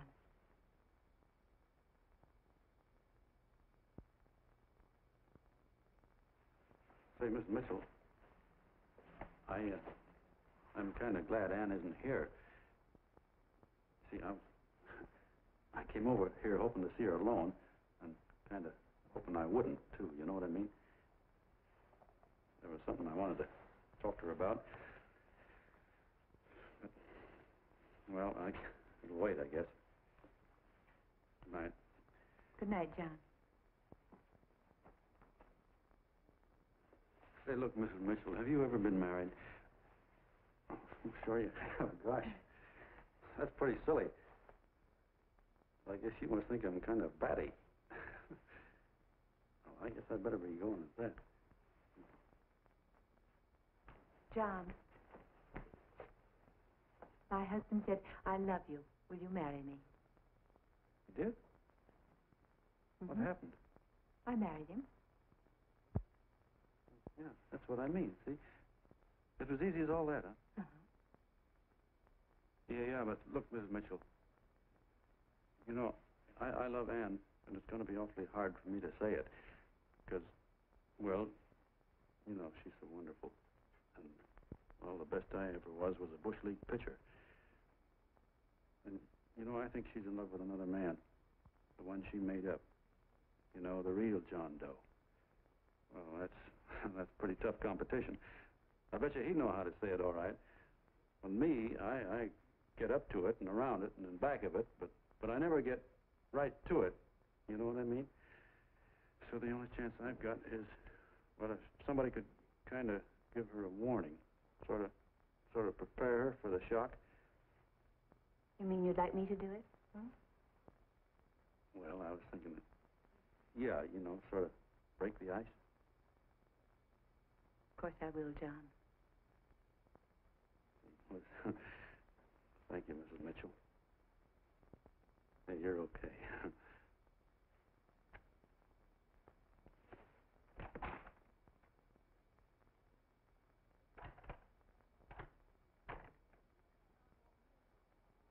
This John Doe meeting is going to be one of the biggest things that ever happened. Why, they're coming from all over. Trains, boxcars, wagons. Look out! Hello, bodyguard. Hey, had your dinner yet? Not yet. Oh, that's all right. Look, no, go ahead and have your dinner. Wait a minute, John.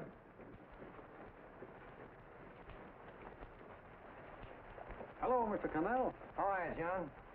John, I want to have a little talk with you. What's the matter? Are you falling? Come in. Hey, boss. Oh, quiet. Say, tell me something. Did you read the speech you're going to make tonight? No, I never read the speeches before I make them. I get more of a kick out of it that way. Uh-huh. It's just exactly what I thought. Beanie, go on down to the office, tell Pop to give you the speech. There's a copy on my desk. Gee whiz, boss, you know Mr. Norton told me not to leave him, not even for a minute. Go on. We'll be at Jim's bar up the street. You're a nice guy, John. I like you. You're gentle. I always like gentle people. Me, I'm hard. Hard and tough. I gotta use it for hard people. Gotta be gentle to suit me. Like you, for instance.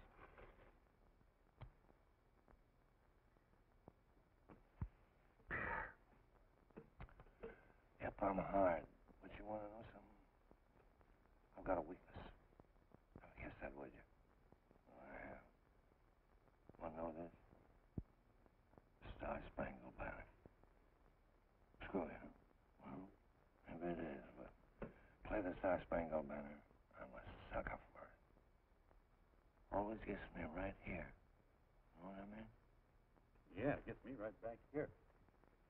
Oh, back there, huh? Well, every man to his own taste. You weren't old enough. You weren't old enough for the World War, were you, Jim? No, of course not. Oh, you must have been just kidding. I was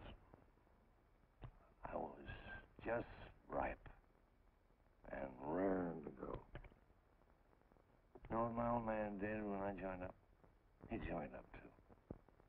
Got to be a sergeant.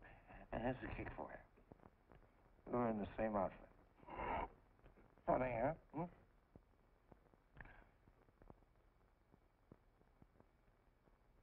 He was killed, John. I saw him get it. I was right there, and I saw it with my own eyes.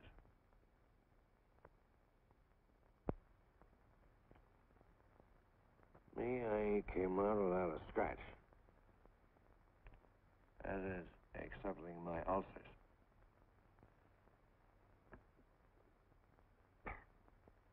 We should be drinking milk, you know. This stuff is poison. Hey, Tubby. Yes, Mr. Connell? What do you say, huh? All right. Yep, I'm a sucker for this country.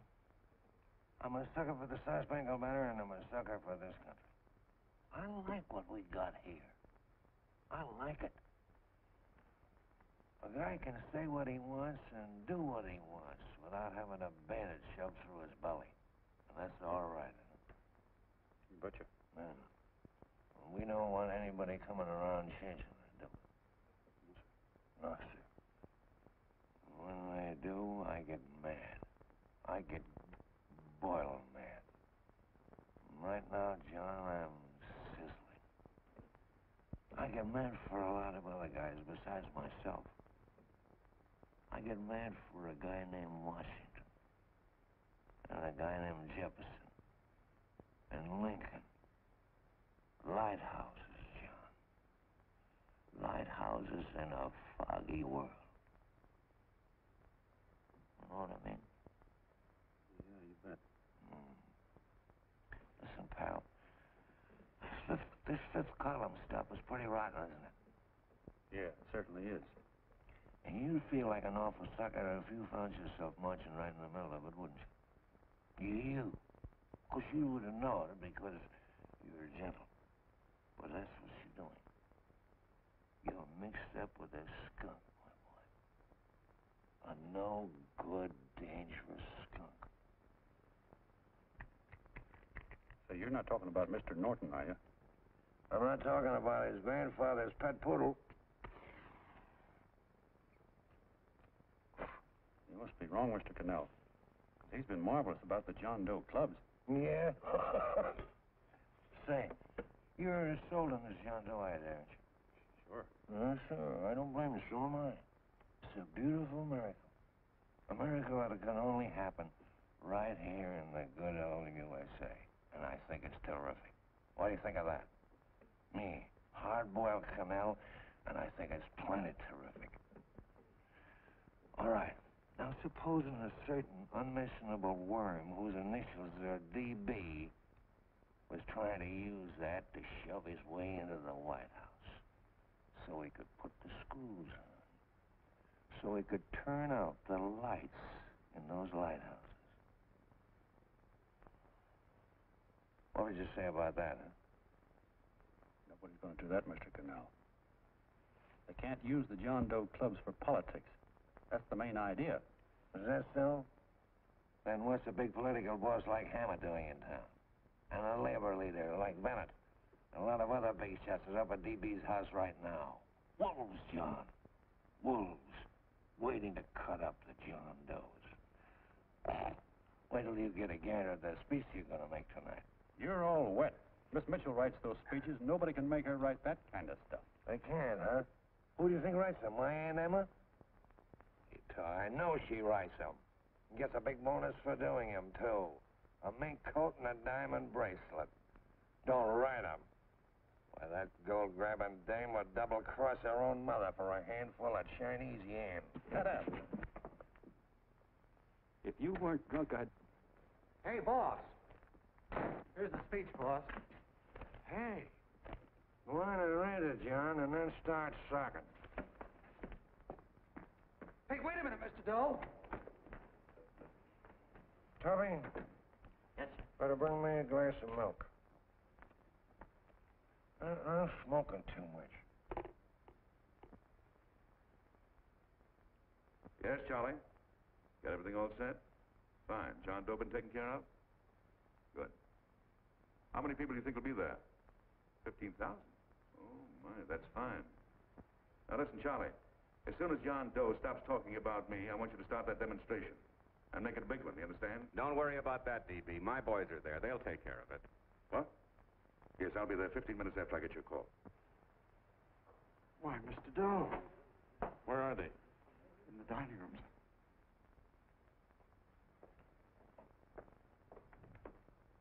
Now, gentlemen, I think we're about ready to throw that great big bombshell. Yeah, well, it's about time.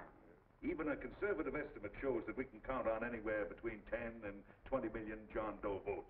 Now, add to that the labor vote that Mr. Bennett will throw in, and the votes controlled by Mr. Hammett and the rest of you gentlemen in your own territories, and nothing can stop us. As I said before, I'm with you, providing you can guarantee the John Doe vote. Don't worry about that. You can count on me on one condition. Little Bennett's got to be taken care of. Didn't I tell you that everybody in this room would be taken care of? My agreement with you gentlemen stands. I'm with you, DB, but I still think it's a very daring thing we're attempting. These are daring times, Mr. Barrington. We're coming to a new order of things. There's too much talk been going on in this country. Too many concessions have been made. What the American people need is an iron hand. That's right. That's true. You're quite right, A.B. Discipline. Right. And now, may I offer a little toast to Miss Ann Mitchell, the brilliant and beautiful lady who is responsible for all this. Miss Mitchell. Mr. Norton, I'd like to talk to you alone for a minute. Oh, Miss Mitchell has something to say to us. Say it.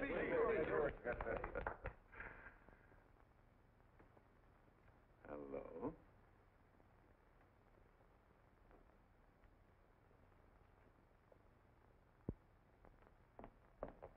John, I'm so glad to see you.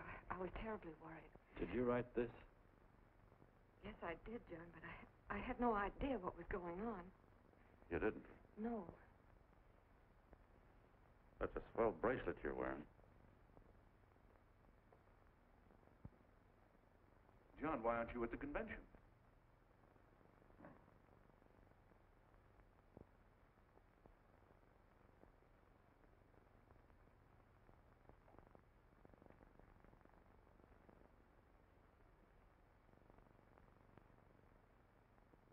Is there anything wrong? No, nothing's wrong. Everything's fine. So there's going to be a new order of things, huh? Everybody's going to cut himself a nice fat slice of the John Does, eh? You forgot one detail, Mr. Big Shot. You forgot me, the prize stooge of the world.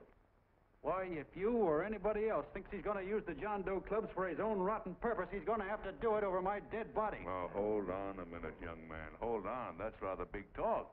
I started the John Doe clubs with my money. And I'll decide whether or not they're being properly used. No, you won't. You're through deciding anything. And what's more, I'm going down to that convention, and I'm going to tell those people exactly what you and all your fine-feathered friends here are trying to cook up for them. And I'm going to say it in my own words this time. Stop it, baby. Hold my door. You ruined us, TV. Wait a minute, fella. My uncle wants to talk to you. Listen to me, my son. Before you lose your head completely, may I remind you that I picked you up out of the gutter and I can throw you right back there again?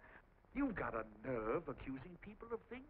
These gentlemen and I know what's best for the John Does of America, regardless of what tramps like you think.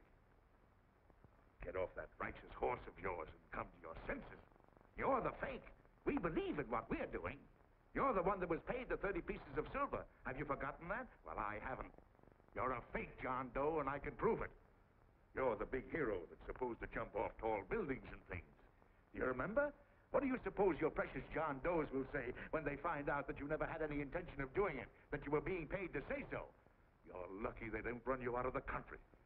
With the newspapers and the radio stations that these gentlemen control, we can kill the John Doe movement deader than a doornail. We'll do it, too, the moment you step out of line. Now, if you still want to go to that convention and shoot your trap off, you go ahead and do it.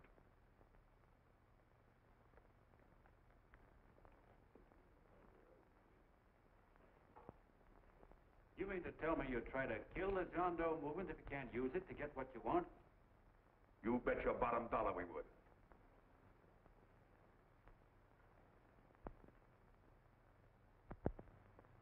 Well, that certainly is a new low. I guess I've seen everything now. You sit there back of your big cigars and think of deliberately killing an idea that's made millions of people a little bit happier. An idea that's brought thousands of them here from all over the country, by bus and by freight and jalopies and on foot, so they could pass on to each other their own simple little experiences. Why, look, I'm just a mug and I know it, but I'm beginning to understand a lot of things. Why, your type's as old as history. If you can't lay your dirty fingers on a decent idea and twist it and squeeze it and stuff it into your own pocket, you slap it down. Like dogs, if you can't eat something, you bury it. Why, this is the one worthwhile thing that's come along. People are finally finding out that the guy next door isn't a bad egg. That's simple, isn't it? And yet a thing like this got a chance of spreading till it touches every last doggone human being in the world, and you talk about killing it. Why, when this fire dies down, what's going to be left? More misery, more hunger, and more hate. And what's to prevent that from starting all over again? Nobody knows the answer to that one, and certainly not you with those slimy, bollocksed up theories you got. The John Doe idea may be the answer, though. It may be the one thing capable of saving this cockeyed world. Yet you sit back there on your fat hulks and tell me you'll kill it if you can't use it. Well, you go ahead and try. You couldn't do it in a million years with all your radio stations and all your power. Because it's bigger than whether I'm a fake. It's bigger than your ambitions, and it's bigger than all the bracelets and fur coats in the world. You bet it is, John. And that's exactly what I'm going down there to tell those people. Wait a minute, you ungrateful rat. My uncle's been too good. He's getting away. Give me the book. John! I've always told you, D.B. You're playing with dynamite. Wait. All right, now, get away. Before he gets through tonight, he'll rule us all. I'll stop him cold. Don't worry, I've been ready for this. John! Oh, John, please listen to me. Please, I can explain everything, John. I didn't know what they were going to do. Let me go with you, John. John, please. Go ahead, driver. Full park. Please let me go with you. Please. John!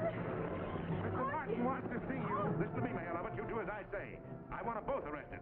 You tell the police department to pick up Connell. I've got the girl here. I've got the bullet. I don't care what you charge him with. If you're worried, let him go in the morning, but keep him in jail overnight. Hello, Bulletin. Put wire on.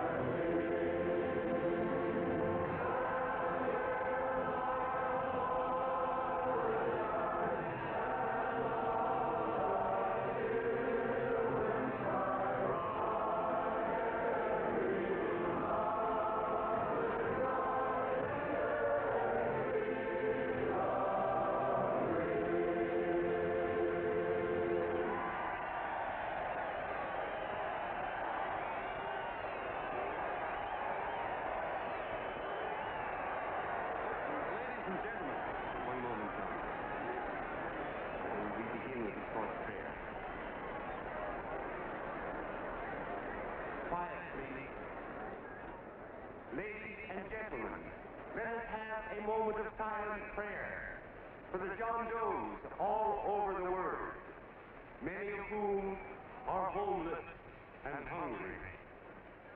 Rise, please. Everybody rise.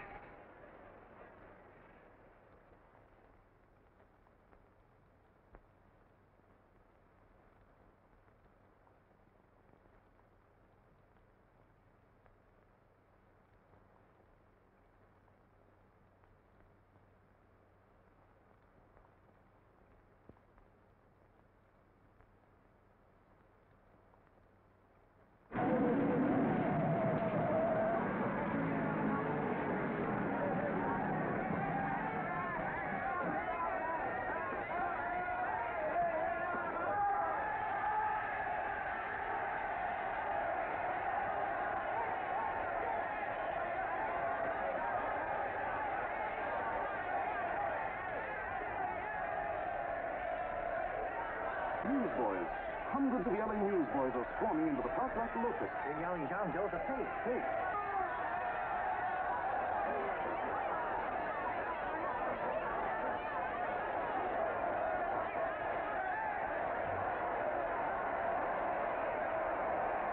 Federal investigation urged by Chamber of Commerce. How could he be a fake, Kevin? It must be some kind of a gag. A what? A gag. A gag.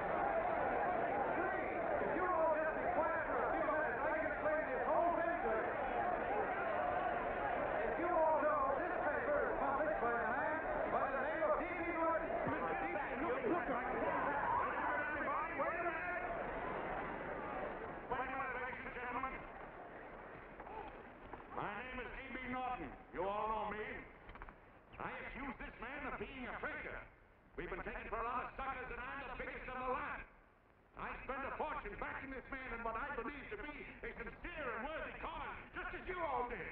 And now I find out it's nothing but a cheap racket cooked up by him and two of my employees for the sole purpose of collecting dues from John Does all over the country. That's a lie. It's not a lie. Nickels and dimes to stuff into their own pockets. You can read all about it in the newspapers there.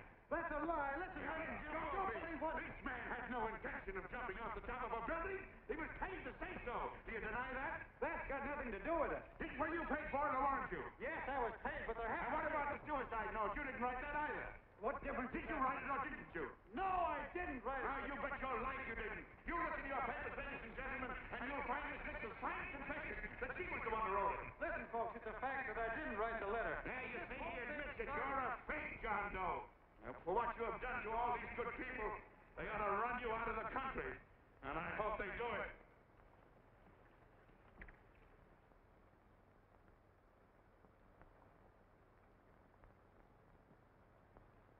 Speak up, John. We believe you. Please, listen, folks. Now that he's through shooting over his face, I've got a couple of things to tell you about. Come on, the rest of you get in here and riot. Break this crowd up. Come on. I'm sorry, folks, but we can't hear them anymore. Something's gone wrong with the loudspeakers. John Doe's a fake. Boo! They can't hear me. This thing's not working. Ladies and gentlemen.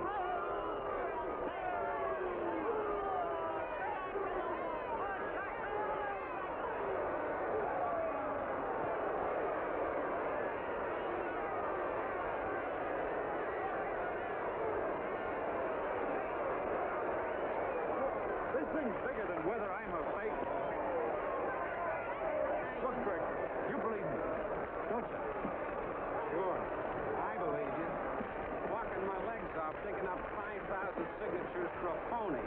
Well, there you are, Mr. Doe. 5,000 names asking you not to jump off any roof. It makes no difference, Bert. The idea's still good. We don't have to give up our club. Yeah, well, you can have it. They're starting to throw things. Somebody's going to get hurt. I'm afraid it'll be John Doe. Listen to that mob. I'm gonna go. All right, lady. Hey, let go. Let me go. I want to go. Oh, please. Please let me go. They're crucifying him. I can help him. Sorry, sister, we got orders to hold. Oh, it's from who? Can't you see it's a frame up? And oh, mother, they won't let me go. They won't let me go. Listen, folks. You gotta listen to me, everybody. Back to that jungle, you hobo! Just another racket. Stick to your club. We've been fed baloney so long, we're getting used to it.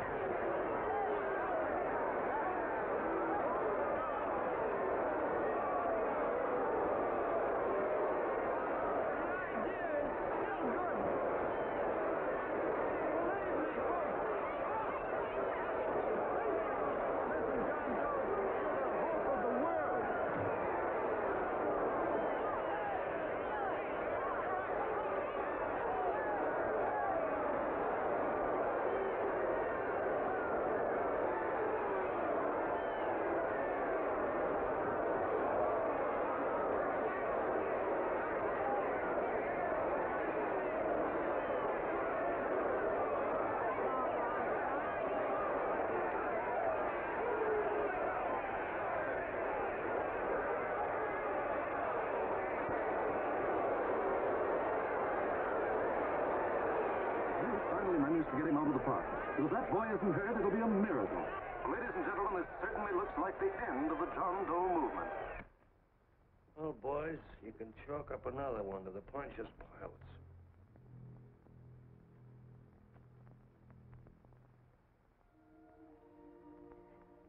I should have been there. I could have helped him. He was so all alone. Thought I was going to be mighty ashamed of ourselves after tonight. We certainly didn't give that man much of a chance.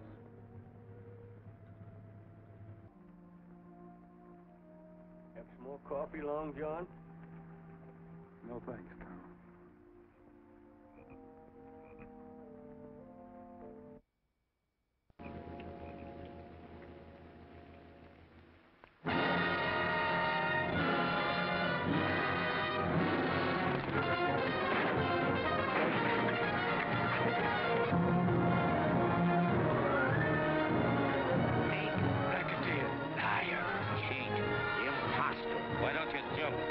Eve at midnight. Bye, Mr. Doe. You're a wonderful man. And God bless you, my boy. I'll get in there and catch you. You're a fake John Doe, and I can prove it. You're the big hero who's supposed to jump off tall buildings and things. Do you remember? What do you suppose your precious John Does will say when they find out that you never had any intention of doing it, that you were being paid to say so? Christmas Eve at midnight.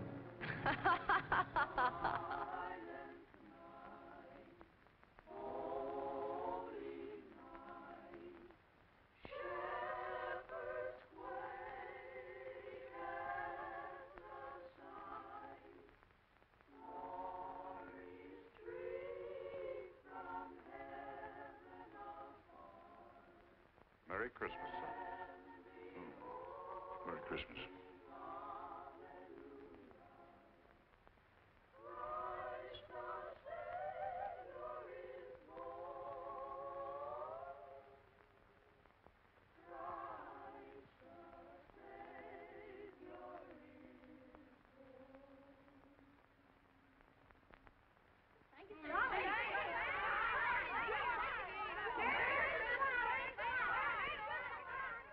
Who? John Doe. Is that screwball still around? Dame's been calling all day. Sure, I know. Yeah, at midnight, huh? Okay, lady. We'll have the place surrounded with nets. They're laughing at me.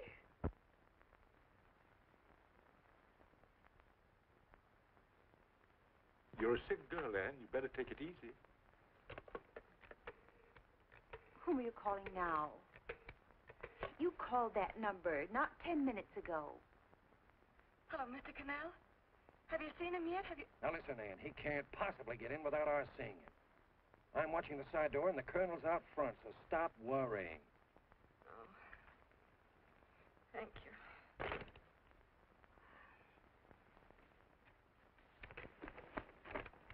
What, Anne? Anne, don't be foolish. If this isn't the craziest, the battiest, the looniest wild goose chase I ever heard of. Shut up, Bert. Sourpuss is right. Yeah, well, if he is, I'm a banana split. That man is going to be on that roof.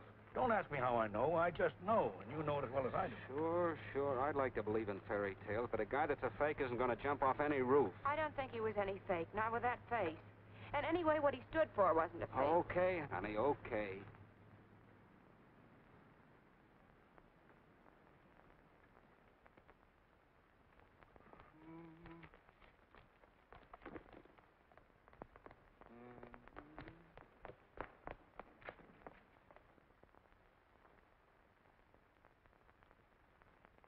Elevators ain't running. Colonel, You shouldn't get out of bed, miss. has he been here? No. Have you seen him? I ain't seen him for a week. Where's Connell? He's watching the other door. Oh, gee, you're swell.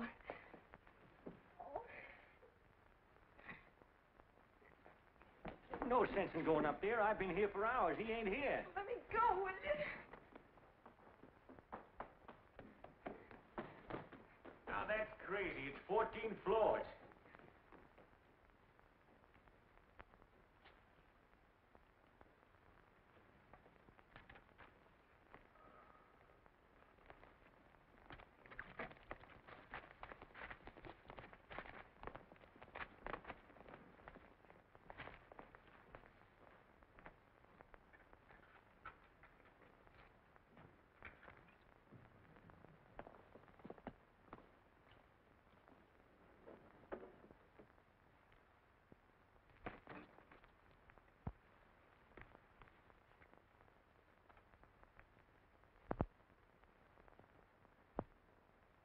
As far as the elevator goes, we got to walk up to the tower.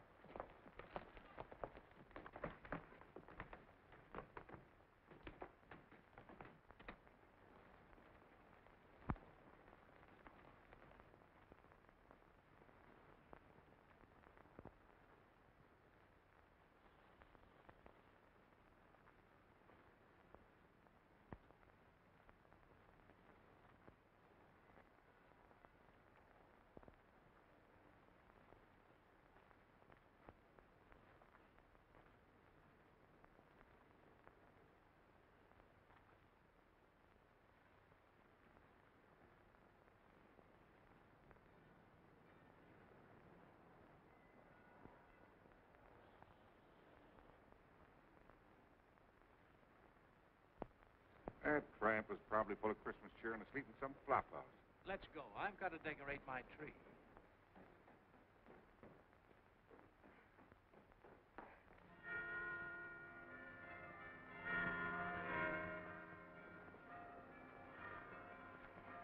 Well, I give up.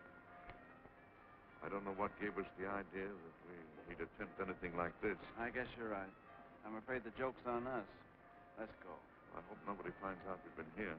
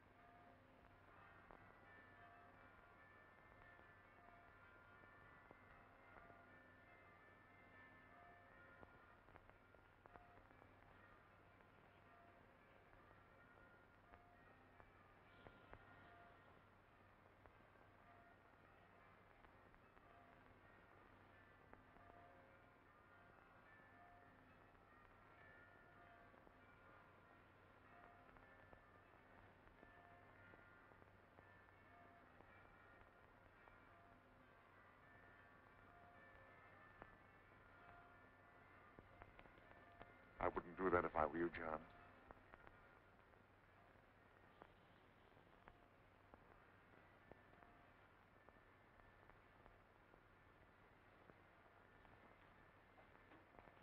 It'll do you no good. The mayor has policemen downstairs with instructions to remove all marks of identification you may have on your person. You will be buried in Potter's Field, and you will have accomplished nothing.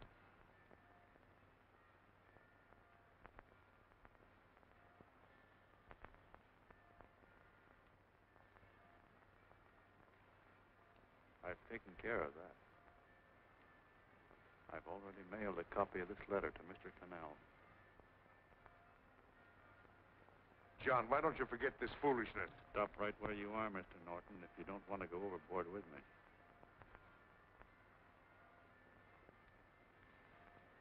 I'm glad you gentlemen are here. You killed the John Doe movement, all right. But you're going to see it born all over again.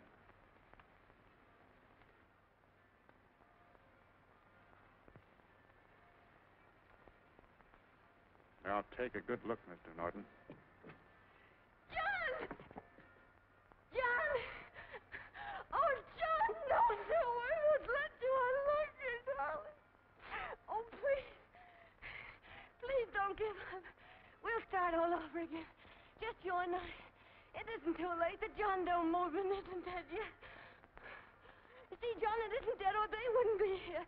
It's alive in them. They catch it alive by being afraid of it. That's why they came up here. Oh, darling. Sure, it should have been killed. It was dishonest.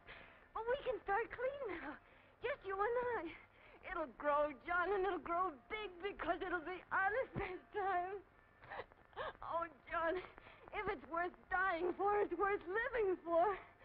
Oh, please, John. Oh.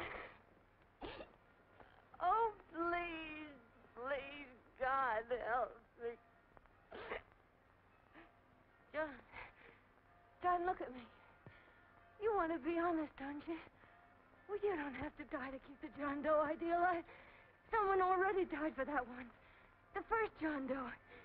And he's kept that idea alive for nearly 2,000 years. It was he who kept it alive in them. And he'll go on keeping it alive forever and always. For every John Doe movement these men kill, a new one will be born. That's why those bells are ringing, John. They're calling to us. Not to give up, but to keep on fighting, to keep on pitching. Oh, don't you see, darling? This is no time to give up. You and I, John, we... Oh, no. No, John. If you die, I want to die, too. Oh, I love you. Oh, John, yeah.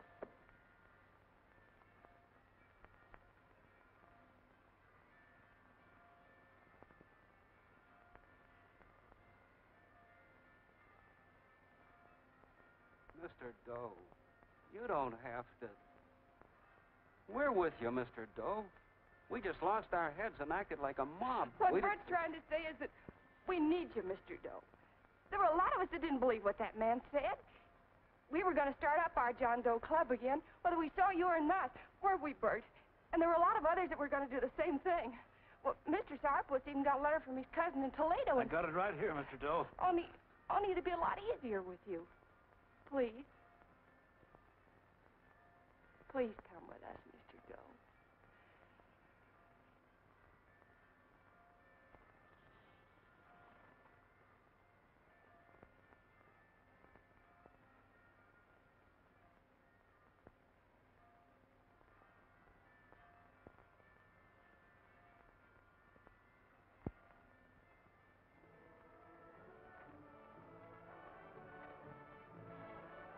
Long John. Mr. Doe. Here, we'll help you with it. She'll be all right. Mr. Doe, take her right down to the car. Right up.